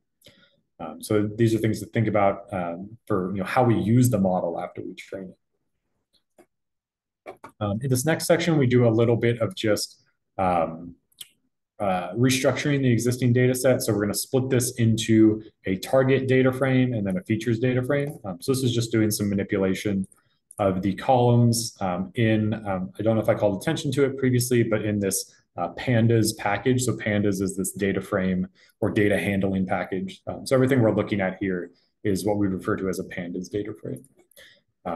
So we're just pulling out the target data as well as the metadata and putting this into a data set by itself. So this is the one I think that I showed in the slides. And then the features data frame is all of these elemental properties. So we'll just keep these separate. This is just a kind of convention that a lot of machine learning packages use where they want us to import two separate objects, one with the features and one with the labels in it. So that's just restructuring those. We still see we have 467 rows in each of these, so we haven't removed or modified any of the data. There's, again, some questions in more detail about what do these properties look like? What do these features look like that we generated? So here's the exact formula that was used. We look up each of the property values, we multiply it by the weight associated with that. So that's this A or B here. And then we divide by the sum of the weights. So this is just this composition average definition. And we can do a quick check just to show what that looks like. So here's one example chemical formula. We can look up, you could do this, externally if you wanted to, look up on a outside website. So we could go to a periodic table here and, pull out these values. As we can see, many of these, again, are included in these standard databases. So if I look at, tantalum, here's a number of properties. I'm not suggesting, in a actual research setting, you'd go do this by hand, but I'm just kind of showing one time as an example. Here's the types of properties that are commonly pulled out here. And if you go through, you can see many of these are represented in our feature set. So we can pull those out. We can say, here's the atomic number for 2 of the elements. We can add in the weights for them. So 1 and 3, this is just from the formula here. So 1 and 3. And then we can just process them through this formula here. So the composition average should be 60.5. And then if we look specifically at the data frame here, so we look at this atomic number composition average and pull out the specific index for 62, which was the one that we set at the beginning here. So this pulls out exactly what's in the data frame, and we see that these match up. So really great question in chat. How do you choose which features or properties to use? And yeah, we'll talk about correlation in a second. So I'll skip over that aspect of it. So yeah, we'll talk through correlation. But how do we choose? The things that I usually think about when I'm trying to decide on features to use, one thing that is really useful is to think about accessibility of the features. So one of the motivations behind using this feature set specifically and all these elemental properties is that these are essentially instantaneously available. They're in databases. We can look them up. PyMatGen has a number of them included there that we can look up. There are some other packages that we can just do like 1 or 2 line calls to that will give us this huge list of properties. And so when we have accessible features like that, that's really beneficial if we want to be making rapid predictions with our model. Because if we step past the training step and making our model, if we think of the end use case, what we want to be able to do is to generate that feature set, which we use as an input to the model, as quickly as possible so that we can make predictions quickly. If one of our features requires a 6-month experiment to generate, if like you're doing some nuclear, if you're working with like nuclear data and it's like, well, this feature is an irradiation that takes 6 months, then all of your predictions are held back by that feature. It needs 6 months to generate that number that you feed as the input to the model. So if that's the case, then even though the model might run really quickly, the feature set might hold it back. So accessibility is really important. So that's one thing I'd think about. The other thing to think about, and this is tied into your comment on correlation, is what types of information is being included. So one thing specifically we have not included with all of these elemental properties is we have nothing about the structure of the materials. So someone asked earlier about, how do we tell the difference between aluminum 30, copper 70, and aluminum 70, copper 30? And we do that by having the composition average. But another similar question to ask is, how do we tell the difference? How does this feature set tell the difference between liquid materials and solid materials? And the answer is that it doesn't. So that's a big limitation behind the methods that we're showing here. So if we wanted to be able to predict for these 2 different phases, or even more nuanced different structures within the same composition, we need to add more information or new types of features. We would need structural information included somehow in the feature set, which this current one does not. So that's another thing to add to our list of current limitations behind this specific implementation. Whenever we go make predictions, we need to be thinking back to how we set up the features and how they determine the types of predictions that are reasonable to make with the model.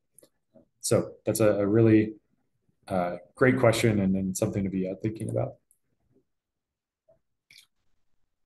And oftentimes, there's trade-offs there where, a certain feature set maybe gives you more limited information, but is easily accessible. Then there's like an intermediate feature set that needs maybe some computations or some experiments to generate, but it gives you more detailed information about the material. So there's like trade-offs about, how much information do you want to include, and how intensive is the time needed to get that information. So yeah, great question. And for the correlation, we'll again talk about that in just a second in more detail. So that's our example of setting up the features, looking through the data. We'll now jump into the section 3 on feature engineering. This again is a term that may be interchangeable with featureization, is another common way people will say this. And just like Brandon had just mentioned, We will look through looking at correlation in features. The other steps we'll point out is, looking at tied into that, looking at constant features. And then the last thing, which is I think the most important in some sense, is looking at normalization of features. So there's a great question here. How heavily do you consider the method by which the features were gathered? If you're using training data from different databases, they might use different methods, absolutely, or theoretical methods for sure, to calculate their values. Is it a good practice to only use data from one database so there's consistency? Yeah, great question. So I'll pull out two versions of this. So if I'm going to scroll back up here to where we have both our data sets. So I think I have two separate answers. For the target data, yes, we want to be very careful about where our data is coming from. So that was one of the reasons I'd skipped over this in like the data cleaning section for this bootcamp, but there was this whole reliability step where I was filtering out other types of data because they came from experiments that had more error associated with them. And so, yeah, we purposely removed those because we wanted to be careful about that. And definitely if we're doing things where we have, a theoretical, like a DFT calculation of a property, like the band gap, depending on everyone's background, there is very like known errors associated with band gap values from DFT. Like you can do a quick, quote unquote, quick DFT calculation of band gap, and it will probably have a lot of error associated with it. And then there are like much more intensive ways to get hopefully more accurate band gaps. All of these specifically, were experimental values. If we combined these together, we would need to be very careful about how we did so. Specifically, if we know there's like known, errors in some of the methods. That's not to say it's like impossible or like irresponsible to do so, but we definitely want to be aware of the errors that we are adding in, especially if they have like known biases to them and stuff like that. Or if there's potentially like, what am I trying to say?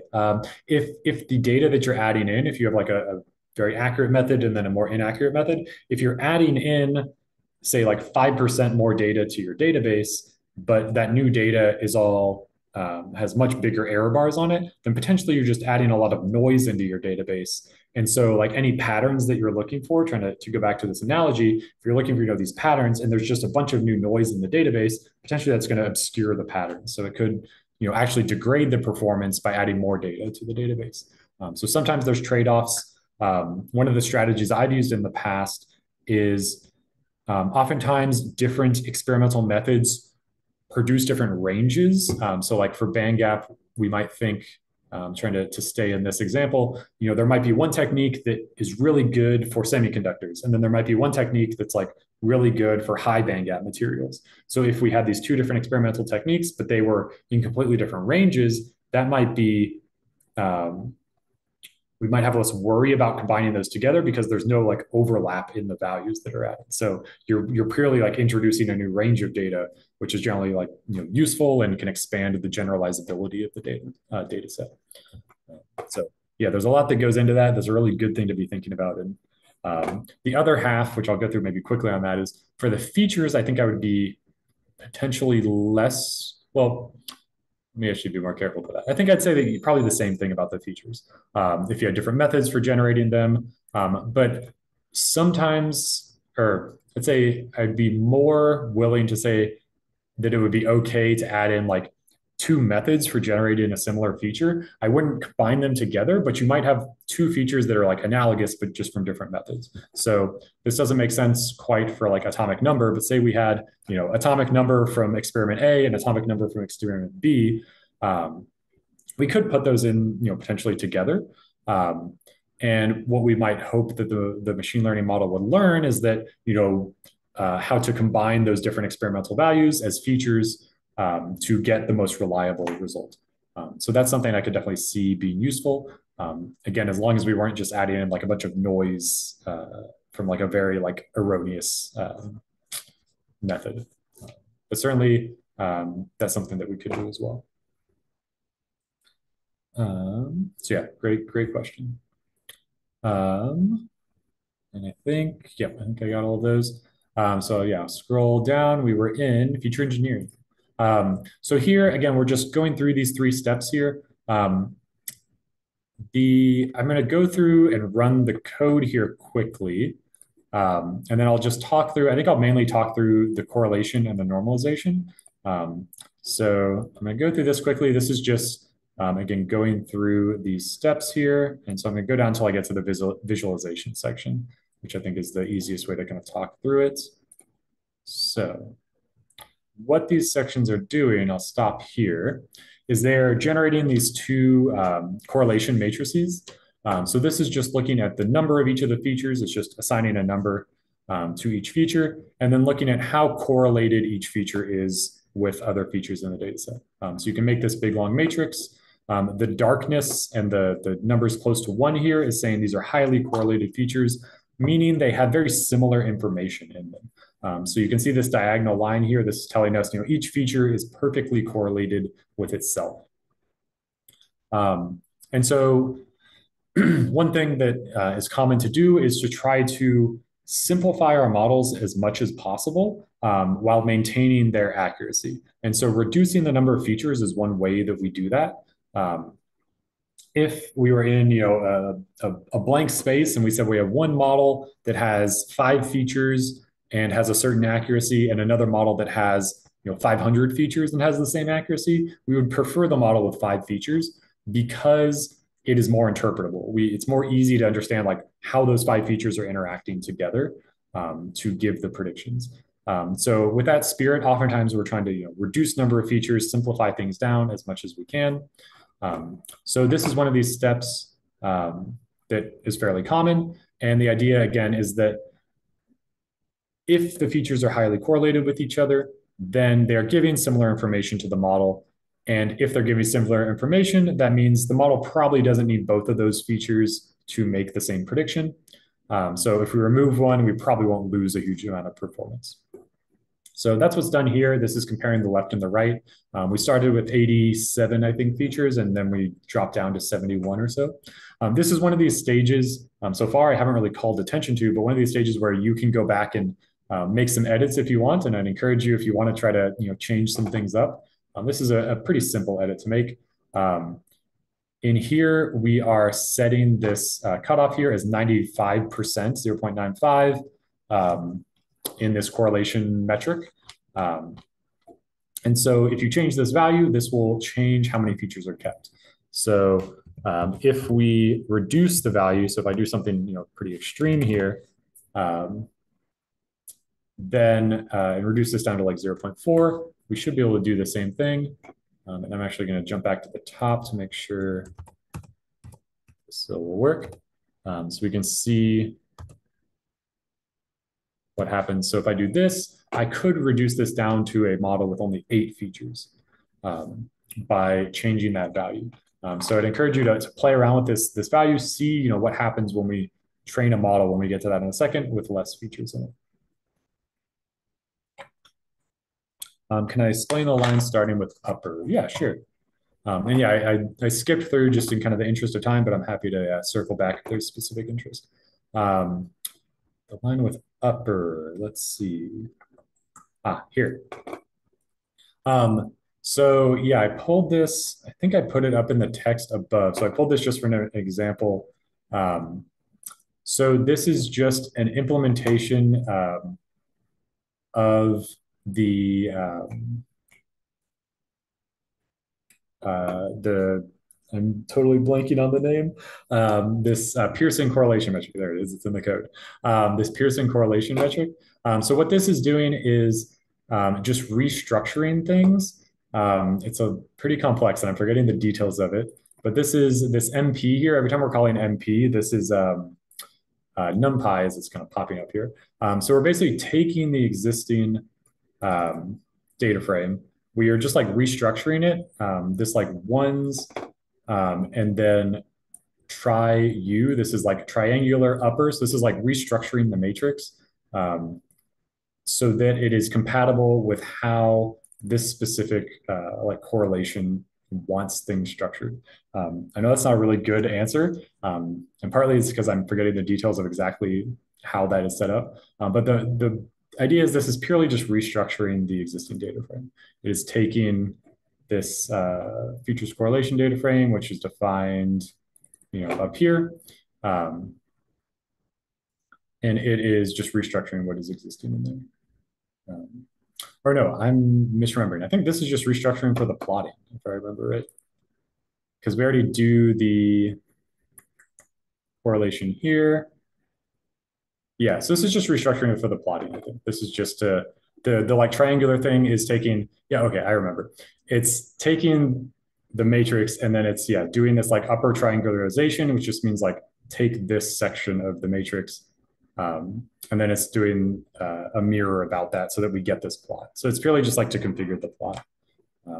It's kind of what's going on there, I think, when we're looking at these. So I don't think there's anything particularly interesting to kind of dig into, or at least from my perspective, that's like all kind of details that are in some sense kind of irrelevant to everything overall. So I'll switch this back to 0.95 just so I'm using the default. And I'm going to go run back from the top of this section just to make sure I'm not accidentally passing on something incorrect.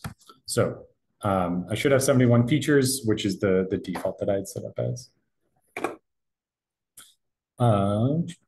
So there's a few questions that I missed a second ago. Can we use, yeah, so you could definitely use other, feature importance methods. There are plenty of other ways you could kind of define things here if you're trying to reduce features. So yeah, PCA is a common one. That's principal component analysis. Using random forest feature importance is a very common one as well. I'll point out when we get to that in a second where you could like pull that score out of. So absolutely, I think those are all fairly interchangeable and kind of worth trying out in different ways. Will the accuracy of the model be reduced if you have highly correlated features? Some models more than others, yes, it can be kind of detrimental to the model's performance. For the tree-based models that we're using today, not so much from my experience, but it is, I think, always kind of a concern and like a best practice to do something like that. Oh yeah, so great question. How does it decide which of the two features? I think in this case, we just choose the one with like the lower feature number to keep. But I don't know. The idea is that you're removing a like functionally identical feature, so it shouldn't matter which one you remove. But you could do a test where you used one or the other and see if that actually holds true. But the idea is that it shouldn't be sensitive to which one you remove.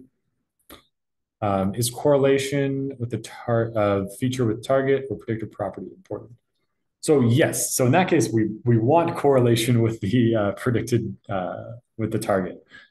So the whole idea with these features is that, or the whole idea with having features and using them as inputs for our models is they should contain some information about the target. So we hope that they are in some way correlated. In this case, the like Pearson correlation is just looking at like linear correlation. So some features aren't going to be like linearly correlated with the target, but they should have some information about the target. Yeah, absolutely.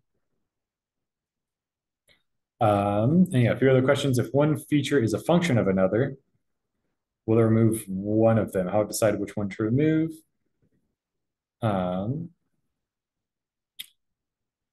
So yeah, so it I think depends what that function is.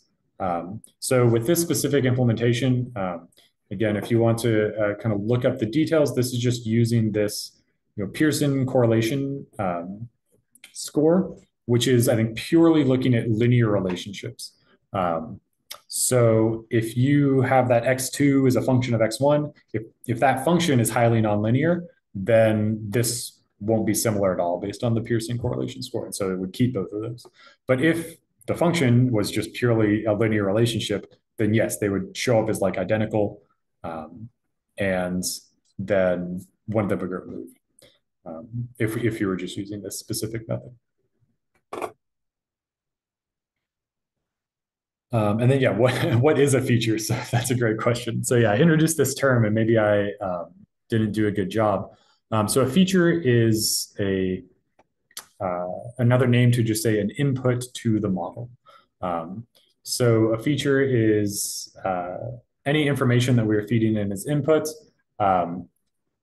With the types of models and the way that we're running them here, you can just think of this as a number. It is some sort of number that we're using as an input. So if I scroll back up here, so you'll see, all of these are just, some kind of number. Or sorry, this is the correlation. So that's not the values themselves, but in a similar way, when I go back up here, so all the atomic number composition averages, these are just, it's just a big long vector essentially. So that's what we mean by a feature. And how are there 71 of them? Yeah, so that's a good question. So there are 71 of them because there are different elemental properties that we are trying to use because we've decided that they have interesting information that might be related to the band gap.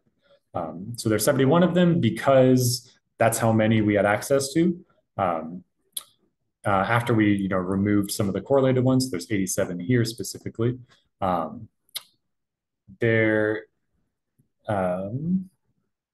I think that is the answer to that question. So I'll jump back down. Let's see where I left off. So yeah, we did this section. We looked through here, and then we did the first part of feature engineering. So I'll scroll back down to where we stopped here. So we got down to 71 features. And then the last chunk of the feature engineering to point out is feature normalization. So something you may have noticed, and I'll call attention to here more specifically, is that all of these elemental properties are extremely different from each other. They have different magnitudes, they have different ranges, and because of this, some models can be very sensitive to the values themselves. So just to be more explicit about what I mean here, so the atomic radii average here, is always going to be around 1 to somewhere in that range. Whereas the atomic volume or these other values, this one is 9,000 down to 23. So the dynamic range here is an order of magnitude bigger, or 2 orders of magnitude bigger. The values themselves are bigger. And so what this means is that some models can get fooled during the training process by just thinking like, this feature changes a lot, so it must be important. And that's something that can happen just based on like the mathematics going on the back end. So feature normalization is a strategy to combat that. And the whole idea behind feature normalization is that we will take the values of the features and we'll squish them down so that they all look similar to each other. It does not remove information or destroy information of the features. It just shifts that information so that it's all kind of on the same playing field. So I'll show that in a second. The specific method that we do in this case is this min-max scalar. So this one explicitly sets, if I open up and we can actually see the quick documentation here. If you do, for any of these like methods that we're importing, if you mouse over and then click once or twice, it should pop up. So this one is purely taking the features and then rescaling them so that the minimum and the maximum are the same for all the features. So it's just a linear transformation. So we call that, we do this fit transform function, and we feed in our data frame that we started with. So this is the one that we just modified up above. And then we print that out to see what that looks like. So now we have all of our properties, but now they all range between 0 and 1. So now the model won't get kind of fooled by thinking like, oh, here's this really big number. I think that's really important. Now it will actually look at the relationships more evenly between the features. So exactly, it is normalization. Exactly. And there's another question about that like modification. What if there's a third feature that depends on another two, say like x3 is x2 plus x1? I think that would just depend on what those features were. So yeah, if x3 is like a linear combination of x2 and x1, then it's probably fairly, or it is likely that X3 is going to be linearly correlated by that Pearson correlation matrix, or by that Pearson correlation value uh, from X3 to X1 and X3 to X2. So it might, choose to remove those. Um, yeah, absolutely. So yeah, good question. Why not use standard scalar? So this is one example and one choice that we can make. In this case, we chose min-max scalar because one, it's kind of simple to explain. And the second underlying reason is that the random forests and the decision trees that we build here are actually not very sensitive to this at all because of how they work. So we chose this one just as an example to show it in action. Other models are very, very, very sensitive to the specific method used. So there's this model called Lasso, for example, that actually breaks when we use this min-max scalar. So this is a method or a choice that is very tied into certain model types. And so this one that's really is kind of important if you're using a new model type you're not familiar with to look at different feature normalization techniques to see which one performs best and is the most reliable. So yeah, so there's not really a strong reason to use min-max scalar in this case over, for example, standard scalar.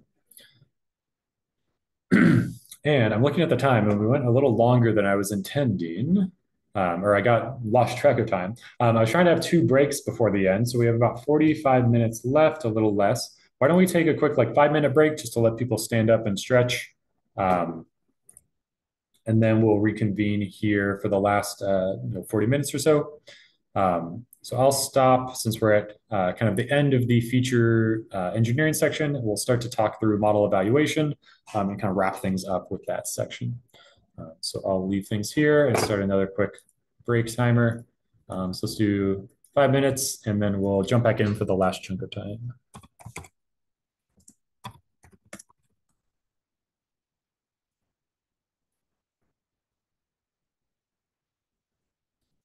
Where's my timer? There we go. All right.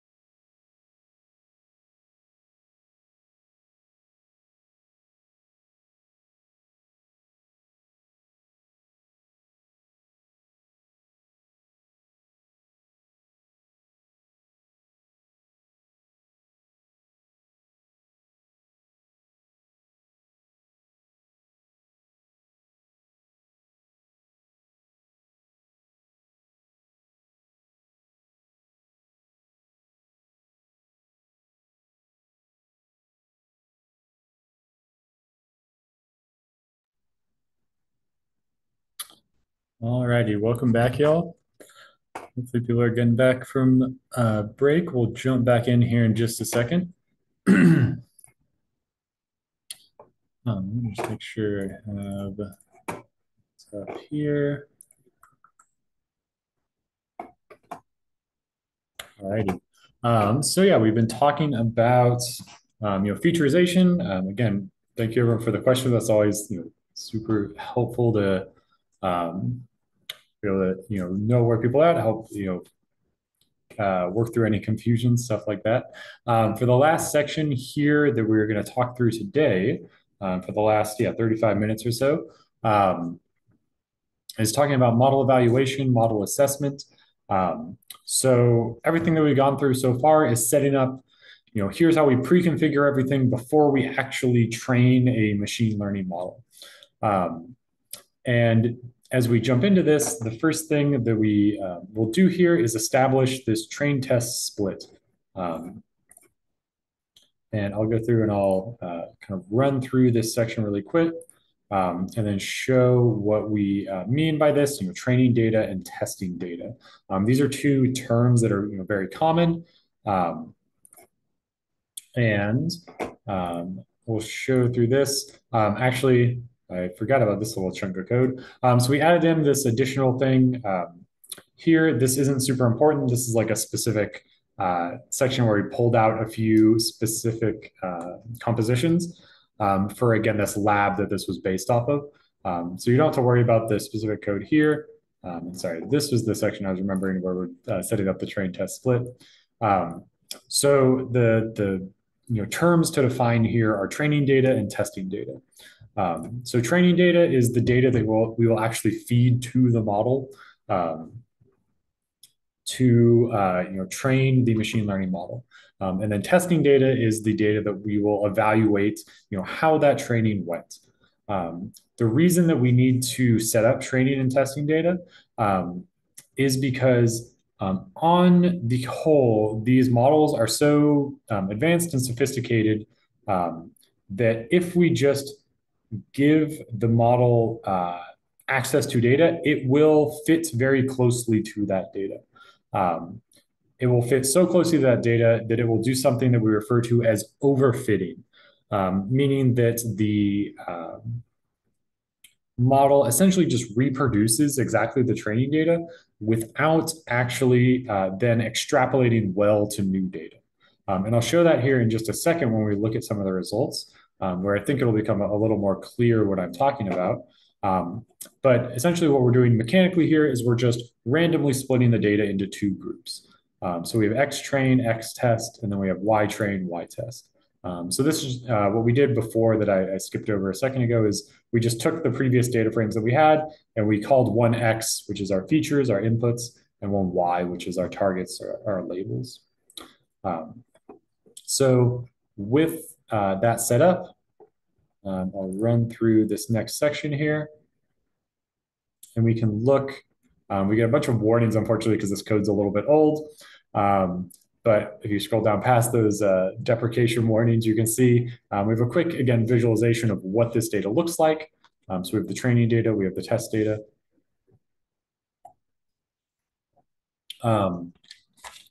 And the one thing I'll call back to is we mentioned at the beginning that we're fairly data limited. So what this means is that in our test data set, this is, again, only 10% of the data. Or I don't know if I mentioned, I think I skipped over that, the exact definition, but we defined the test data set as 10% here. So this is only 10% of the data. So it's only 46, 47 data points. And so there's some values that will be missing. There are some differences between the full data set, which is this outline here, and then the actual test values. So again, this is kind of a limitation of the fact that we're working with a fairly small data set.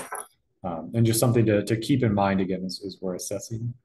But with the test and the train data defined, we can then go and actually run the line of code that trains the model. So if I skip over the text here and go back, this was actually the one that I think I ran at the beginning. This line of code is the training line. So something that's worth pointing out is there's a lot of complexity. There's a lot of times, custom code that you have to write to manipulate data, to do the data cleaning, all that stuff. When we actually get to training models, this is one thing that's really kind of nice is that oftentimes it's just a single line of code to like define and then train the model. This fit function is the only thing that is really doing the training. So we're feeding in, the X train, the Y train, and we're just telling it, fits to this model that we've defined.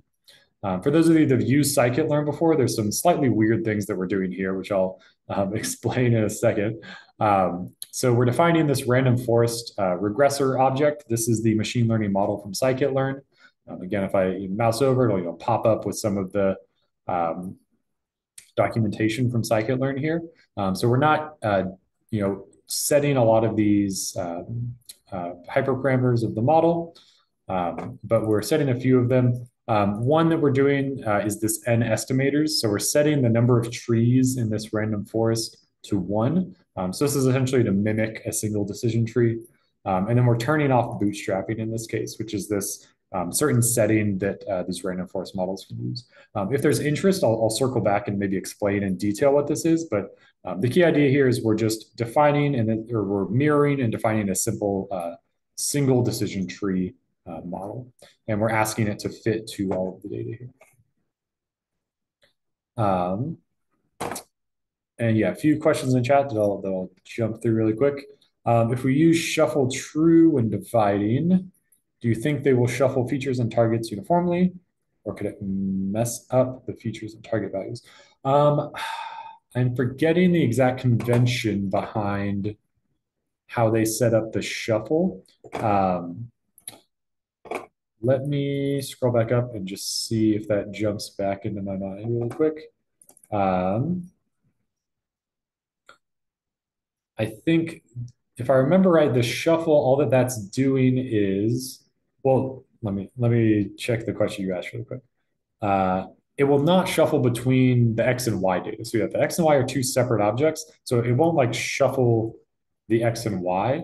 I believe if I remember right, that the shuffling is just making sure that everything is like randomized correctly. I could be misremembering that specific setting. And maybe I'll go dig in at the end to try to look through the documentation and remind myself exactly what that is changing. But if I remember right, that's just like making sure that like the randomization is initialized correctly. So I'll scroll back down here to where we're training the model. So model training is complete. And then the next chunk of code, I believe, oh yeah, we're using some of those ones that we pulled out. Again, I'll skip over the details there. I think we talked through in the text a little bit about kind of looking at those. So instead, I'll skip down to the plotting section, and we'll look through a few of these parity plots, which are similar to that one that we looked at in the slides. There's a few other questions, which I'll jump through for a second. Why are there missing values in the predictions for the test set?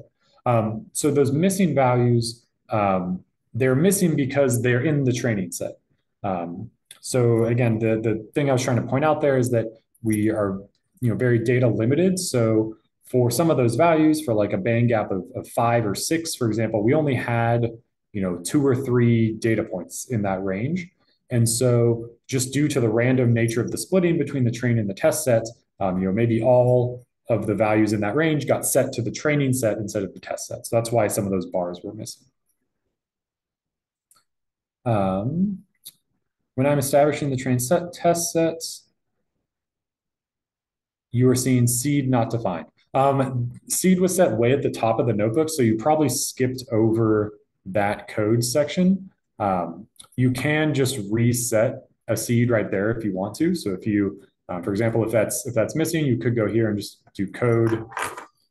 You're basically just defining a variable here. So seed equals, and you can put in any number. If you want to have the exact results we're looking at, you'll want to go run the seed at the top of the code, but you could also just redefine a new seed here. So something like that would be perfect. Seed equals any number you want. And that will just make it exist. That's also something you can try if you want to see different results. Awesome. It looks like someone else caught that as well. So thanks y'all for help troubleshooting for those of you that are following along. So here's our first set of results. I mentioned this term overfitting. And this is one of these results or plots we might look at to decide if our model is overfitting to the training set. So because of how I set up the model, I kind of did this on purpose just to demonstrate this. I set up the model so that it would overfit to the training set. And that is evidenced by the fact that all of these points are exactly on the dotted line here. So again, the dotted line is our line of perfect predictions. So our predicted band gap is exactly the same as the measured band gap. And initially you might think like, oh, that's great, they're perfect. But keep in mind, this is the data that the model has seen before. This is the model, this is the data the model trained on. And so when we look at the other data set, the test data set, this is data that the model did not train on. And now we just asked it to predict that. And here's the results that we see here. So now we see these incredibly large errors for many of the data points where the points are very far from the dashed line. And this discrepancy between training data and testing data is one of these key indicators that this model is overfit to the training data.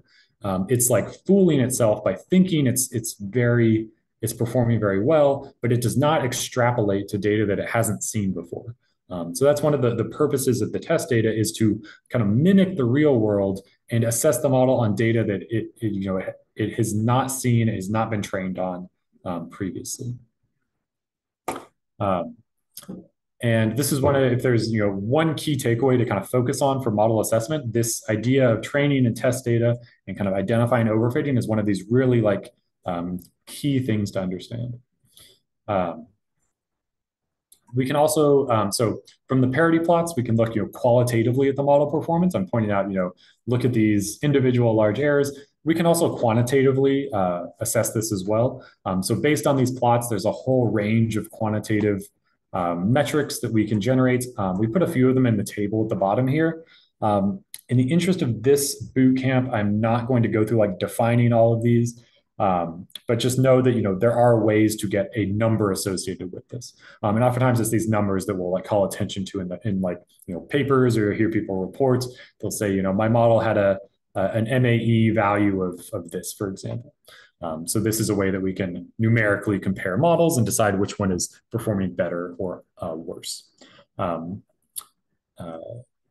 instead of just looking qualitatively at the parity plots. And yeah, could someone or can someone use other regressors to see the best model? Yes, that is something I'd highly encourage you if you're trying to improve your understanding. And it should be a very simple change. So on this line here, where we define and train our model, you can basically swap this in with any other model. Well, maybe not any other model, but a lot of other models on scikit-learn, and it will just work out of the box. So I'll try to maybe show one of those just to give us an idea. I think I put a link somewhere in the text here, but I'll just go grab it myself. So if we go back to that page, that's scikit-learn, supervised models. If we go to this supervised learning page, any of these should work. And so I'll grab, let's see, something that is fairly simple just to kind of show off. I'll grab ridge regression. So when you go into scikit-learn here, if you're looking for how to substitute this in, you might have to follow a few links like this, but you're looking for this documentation page where it gives you kind of this line at the top. So this class, or this ridge is what we're looking for here. So this is the name of the model. So if I wanted to put this in here, what I can do is I can comment this out. And maybe I'll also just grab this line really quick, just so I have that. So if I wanted to make a ridge model, the name is just ridge, just like that. I'll probably also have to import it, because we probably didn't import all of those model types at the beginning. So I'm also going to scroll way back to the top where we did all of those import statements. So I'm grabbing that here. So here's where we imported, from scikit-learn.ensemble, import random forest regressor. So if you're kind of doing this for the first time, it's nice to kind of copy and paste and edit things. So I'll just copy and paste this down here, just to have this in the same place that we're looking at it. So here's our model. And I'll add a new line of code here. And so instead, what we're looking for is, from scikit-learn period linear model import ridge. So that's the edit I'm going to make here. So I'm going to say from scikit-learn. So this isn't under the ensemble package. This is under linear models, imports, ridge.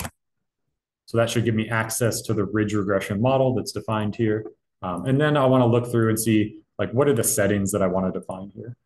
In this case, defaults usually at least will run and give us something. So I'm not going to define anything and see what happens.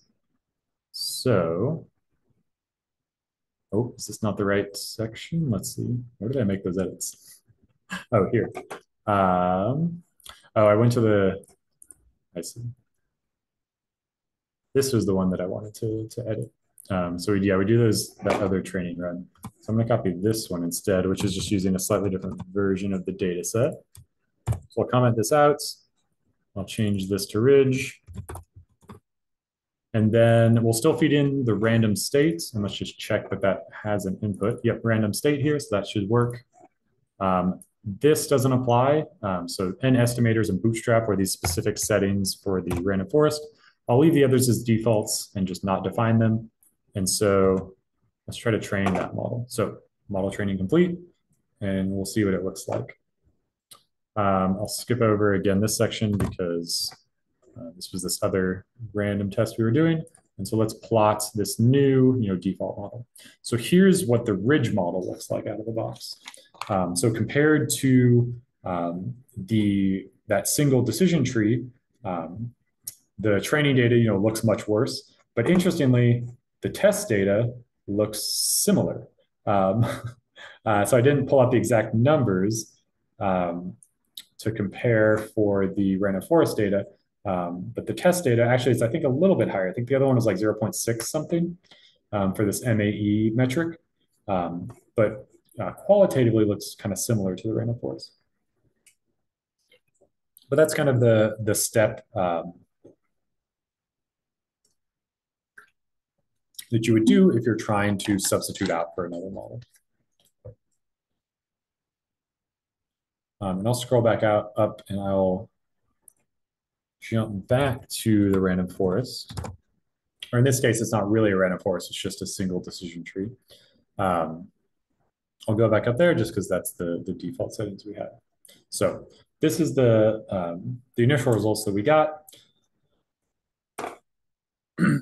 And then, so there's a question about kind of YouTube channels and follow-ups. I'll send that all out via email, and that'll all be linked through this like Google Drive folder as well, in case you're looking for that later.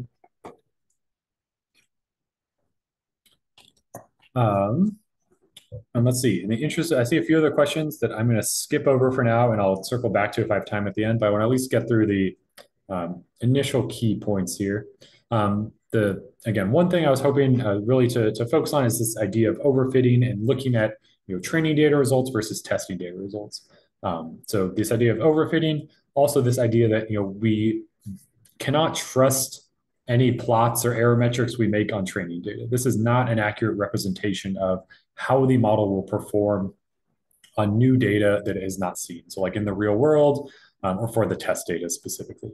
So that's why there's this real importance of separating out training data and testing data. So what we do next is we go through, I'm just going down to the next kind of code sections. And what I'll show quickly is what this model actually looks like. So we said, this model is overfit to the data. So there's this visualization chunk of code we can run. If I scroll over, I can find, you can see this model is pretty big. If I zoom out quite a bit, we can get an idea for what's going on here. So this is what our decision tree looks like.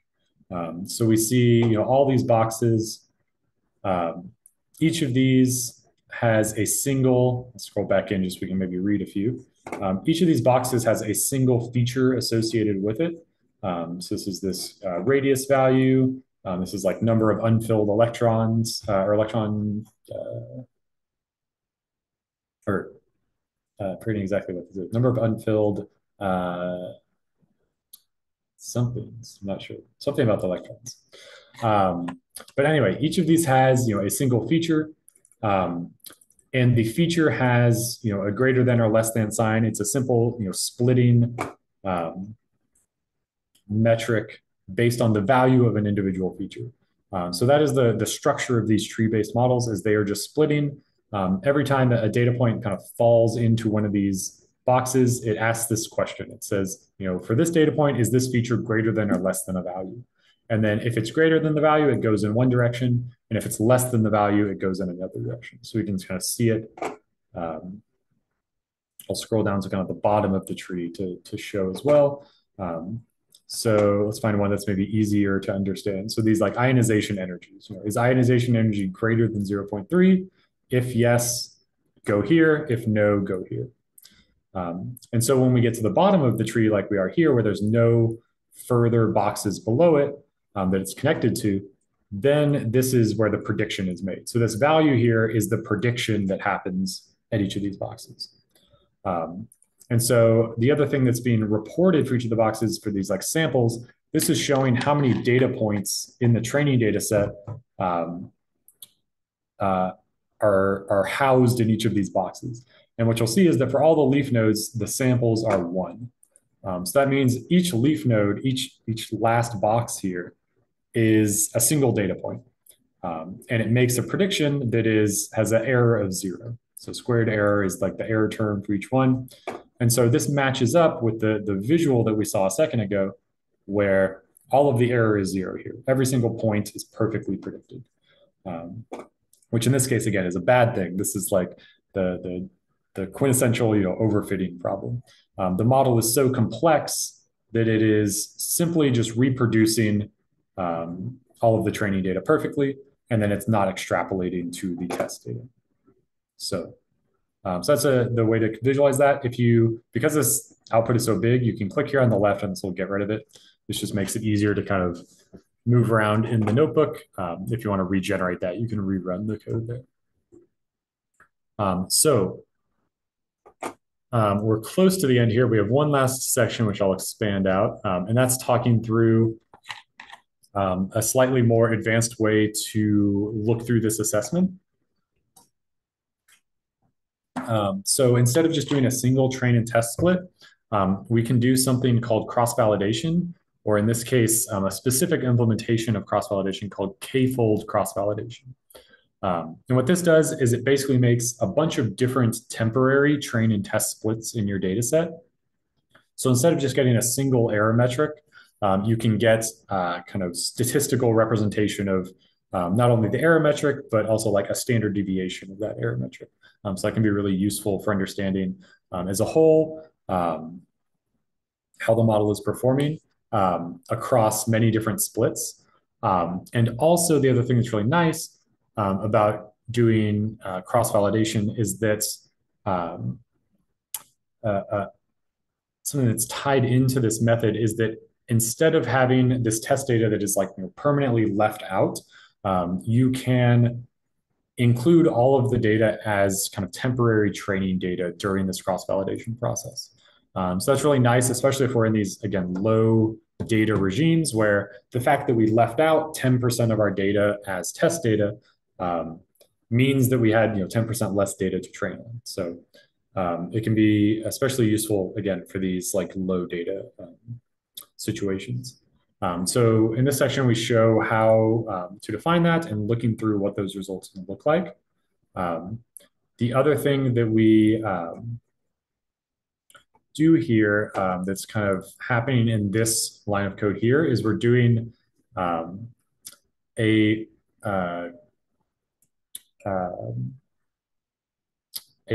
grid search of these values. So, a grid search potentially of different values in the model itself. So the way that we set this up is that there's this dictionary of this n estimators term. This is the number of trees in the model. So it's set to 1 right now just by default because we were just reproducing this. But what we can do is if we wanted to like investigate different things, we could, add in additional terms into this list here, which would let us start to understand how does the model change when we add more trees to it. So that's something I'll kind of throw out there. I think we do that as an example, but I can't remember if we have that exactly set up here. But I think for now, this initial code block is set up just to use one tree and just show the cross-validation. So we can see we regenerate some of the numerical error metrics, and then we'll plot again below. Oh yeah, it looks like we do then also include a comparison to what happens when we add more. We just look at one example, what happens when we add maybe 50 trees to the model. We also turn back on this bootstrapping feature, which is one of the things that really makes random forest work a lot better than just decision trees. And so we'll show what that looks like as well. And I can talk through if there's interest, the kind of details here also. But I think we can just kind of show that off for this example.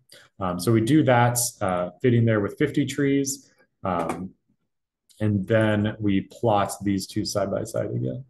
So here's the original model that we started with, which is one tree. And here's the model when we added 50 trees to it.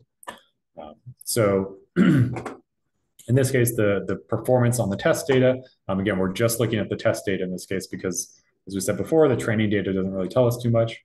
The test data error improves, pretty dramatically, especially these really like large errors at the higher end.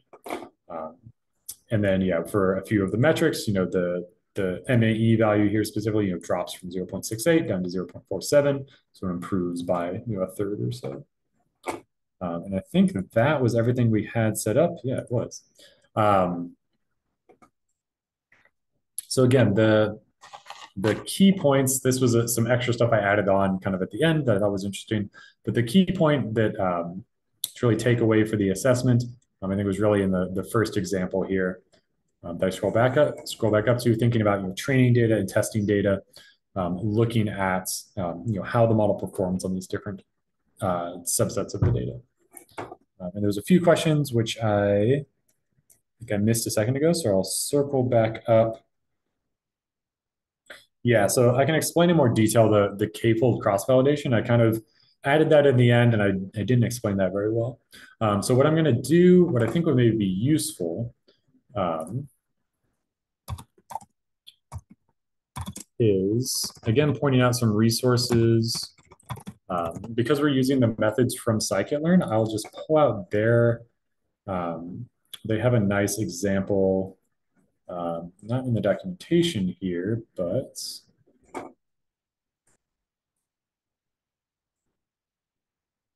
let's see if I can get to the link I'm thinking of.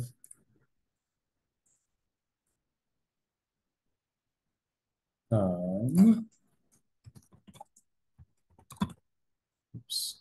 Let's do just, let's maybe this link.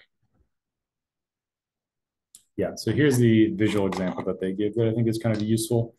So the idea behind the k-fold cross-validation is that,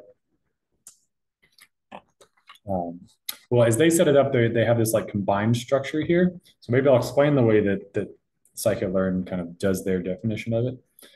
So they have their whole data set at the top. We're kind of moving from the top to the bottom here. They split off training data and test data just like we did in our example.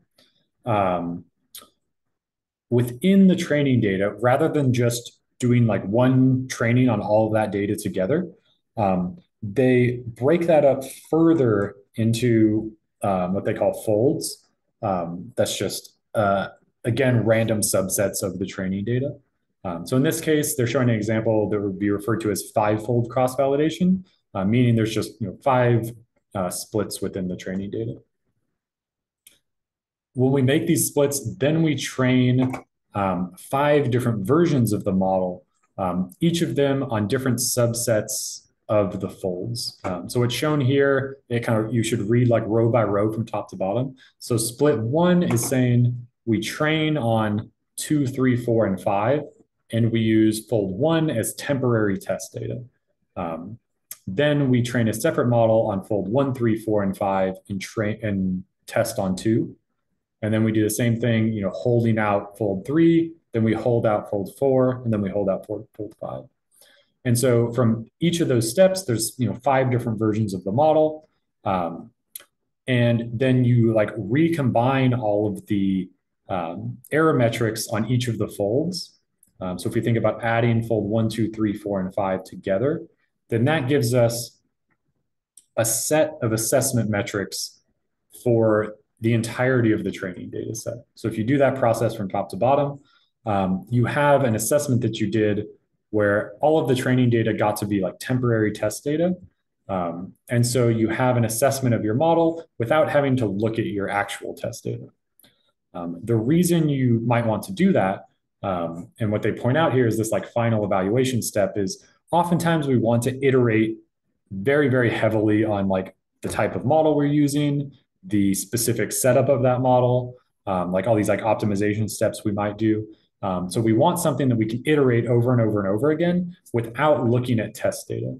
Because if we just do this single split, if we didn't do any of this cross-validation here, if we just had, this one split at the top and we just tuned the model over and over and over to this test data, we run into a separate situation where the model will not generalize well to like the actual real world, because what we really did is we just found the best model for doing this specific set of test data that was, again, just like a random subset. And so that's not actually like the best practice that we have. So the idea with doing cross-validation is we get to isolate a little bit more between the two. So yeah, thanks everyone for coming. We have 5 minutes left or so. And I don't want to go over time because I know we've been going a long time. So I'm going to wrap up there. I just want to throw a few things just as we're wrapping up as kind of reminders. I think I had a closing slide somewhere. There's some bonus slides in here if you're like looking through for like training and decision trees. But yeah, what I wanted to just throw out as reminders. Tomorrow morning, if you have any specific questions, please show up. We can talk through in detail. We can look through any results, ask any specific questions. Again, because I know a lot of us are grad students or postdocs. If you're like having specific research questions where you're like, is this going to work? I have an idea. I'm happy to give you my thoughts and work through anything. I'm happy to see you all there tomorrow.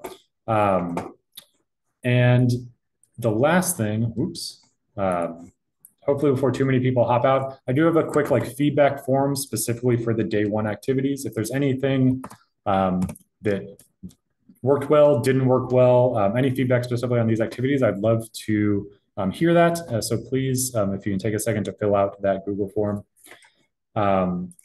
And this link here, which was the other one I had, let me just double check what that was. Oh, this is just to the agenda document.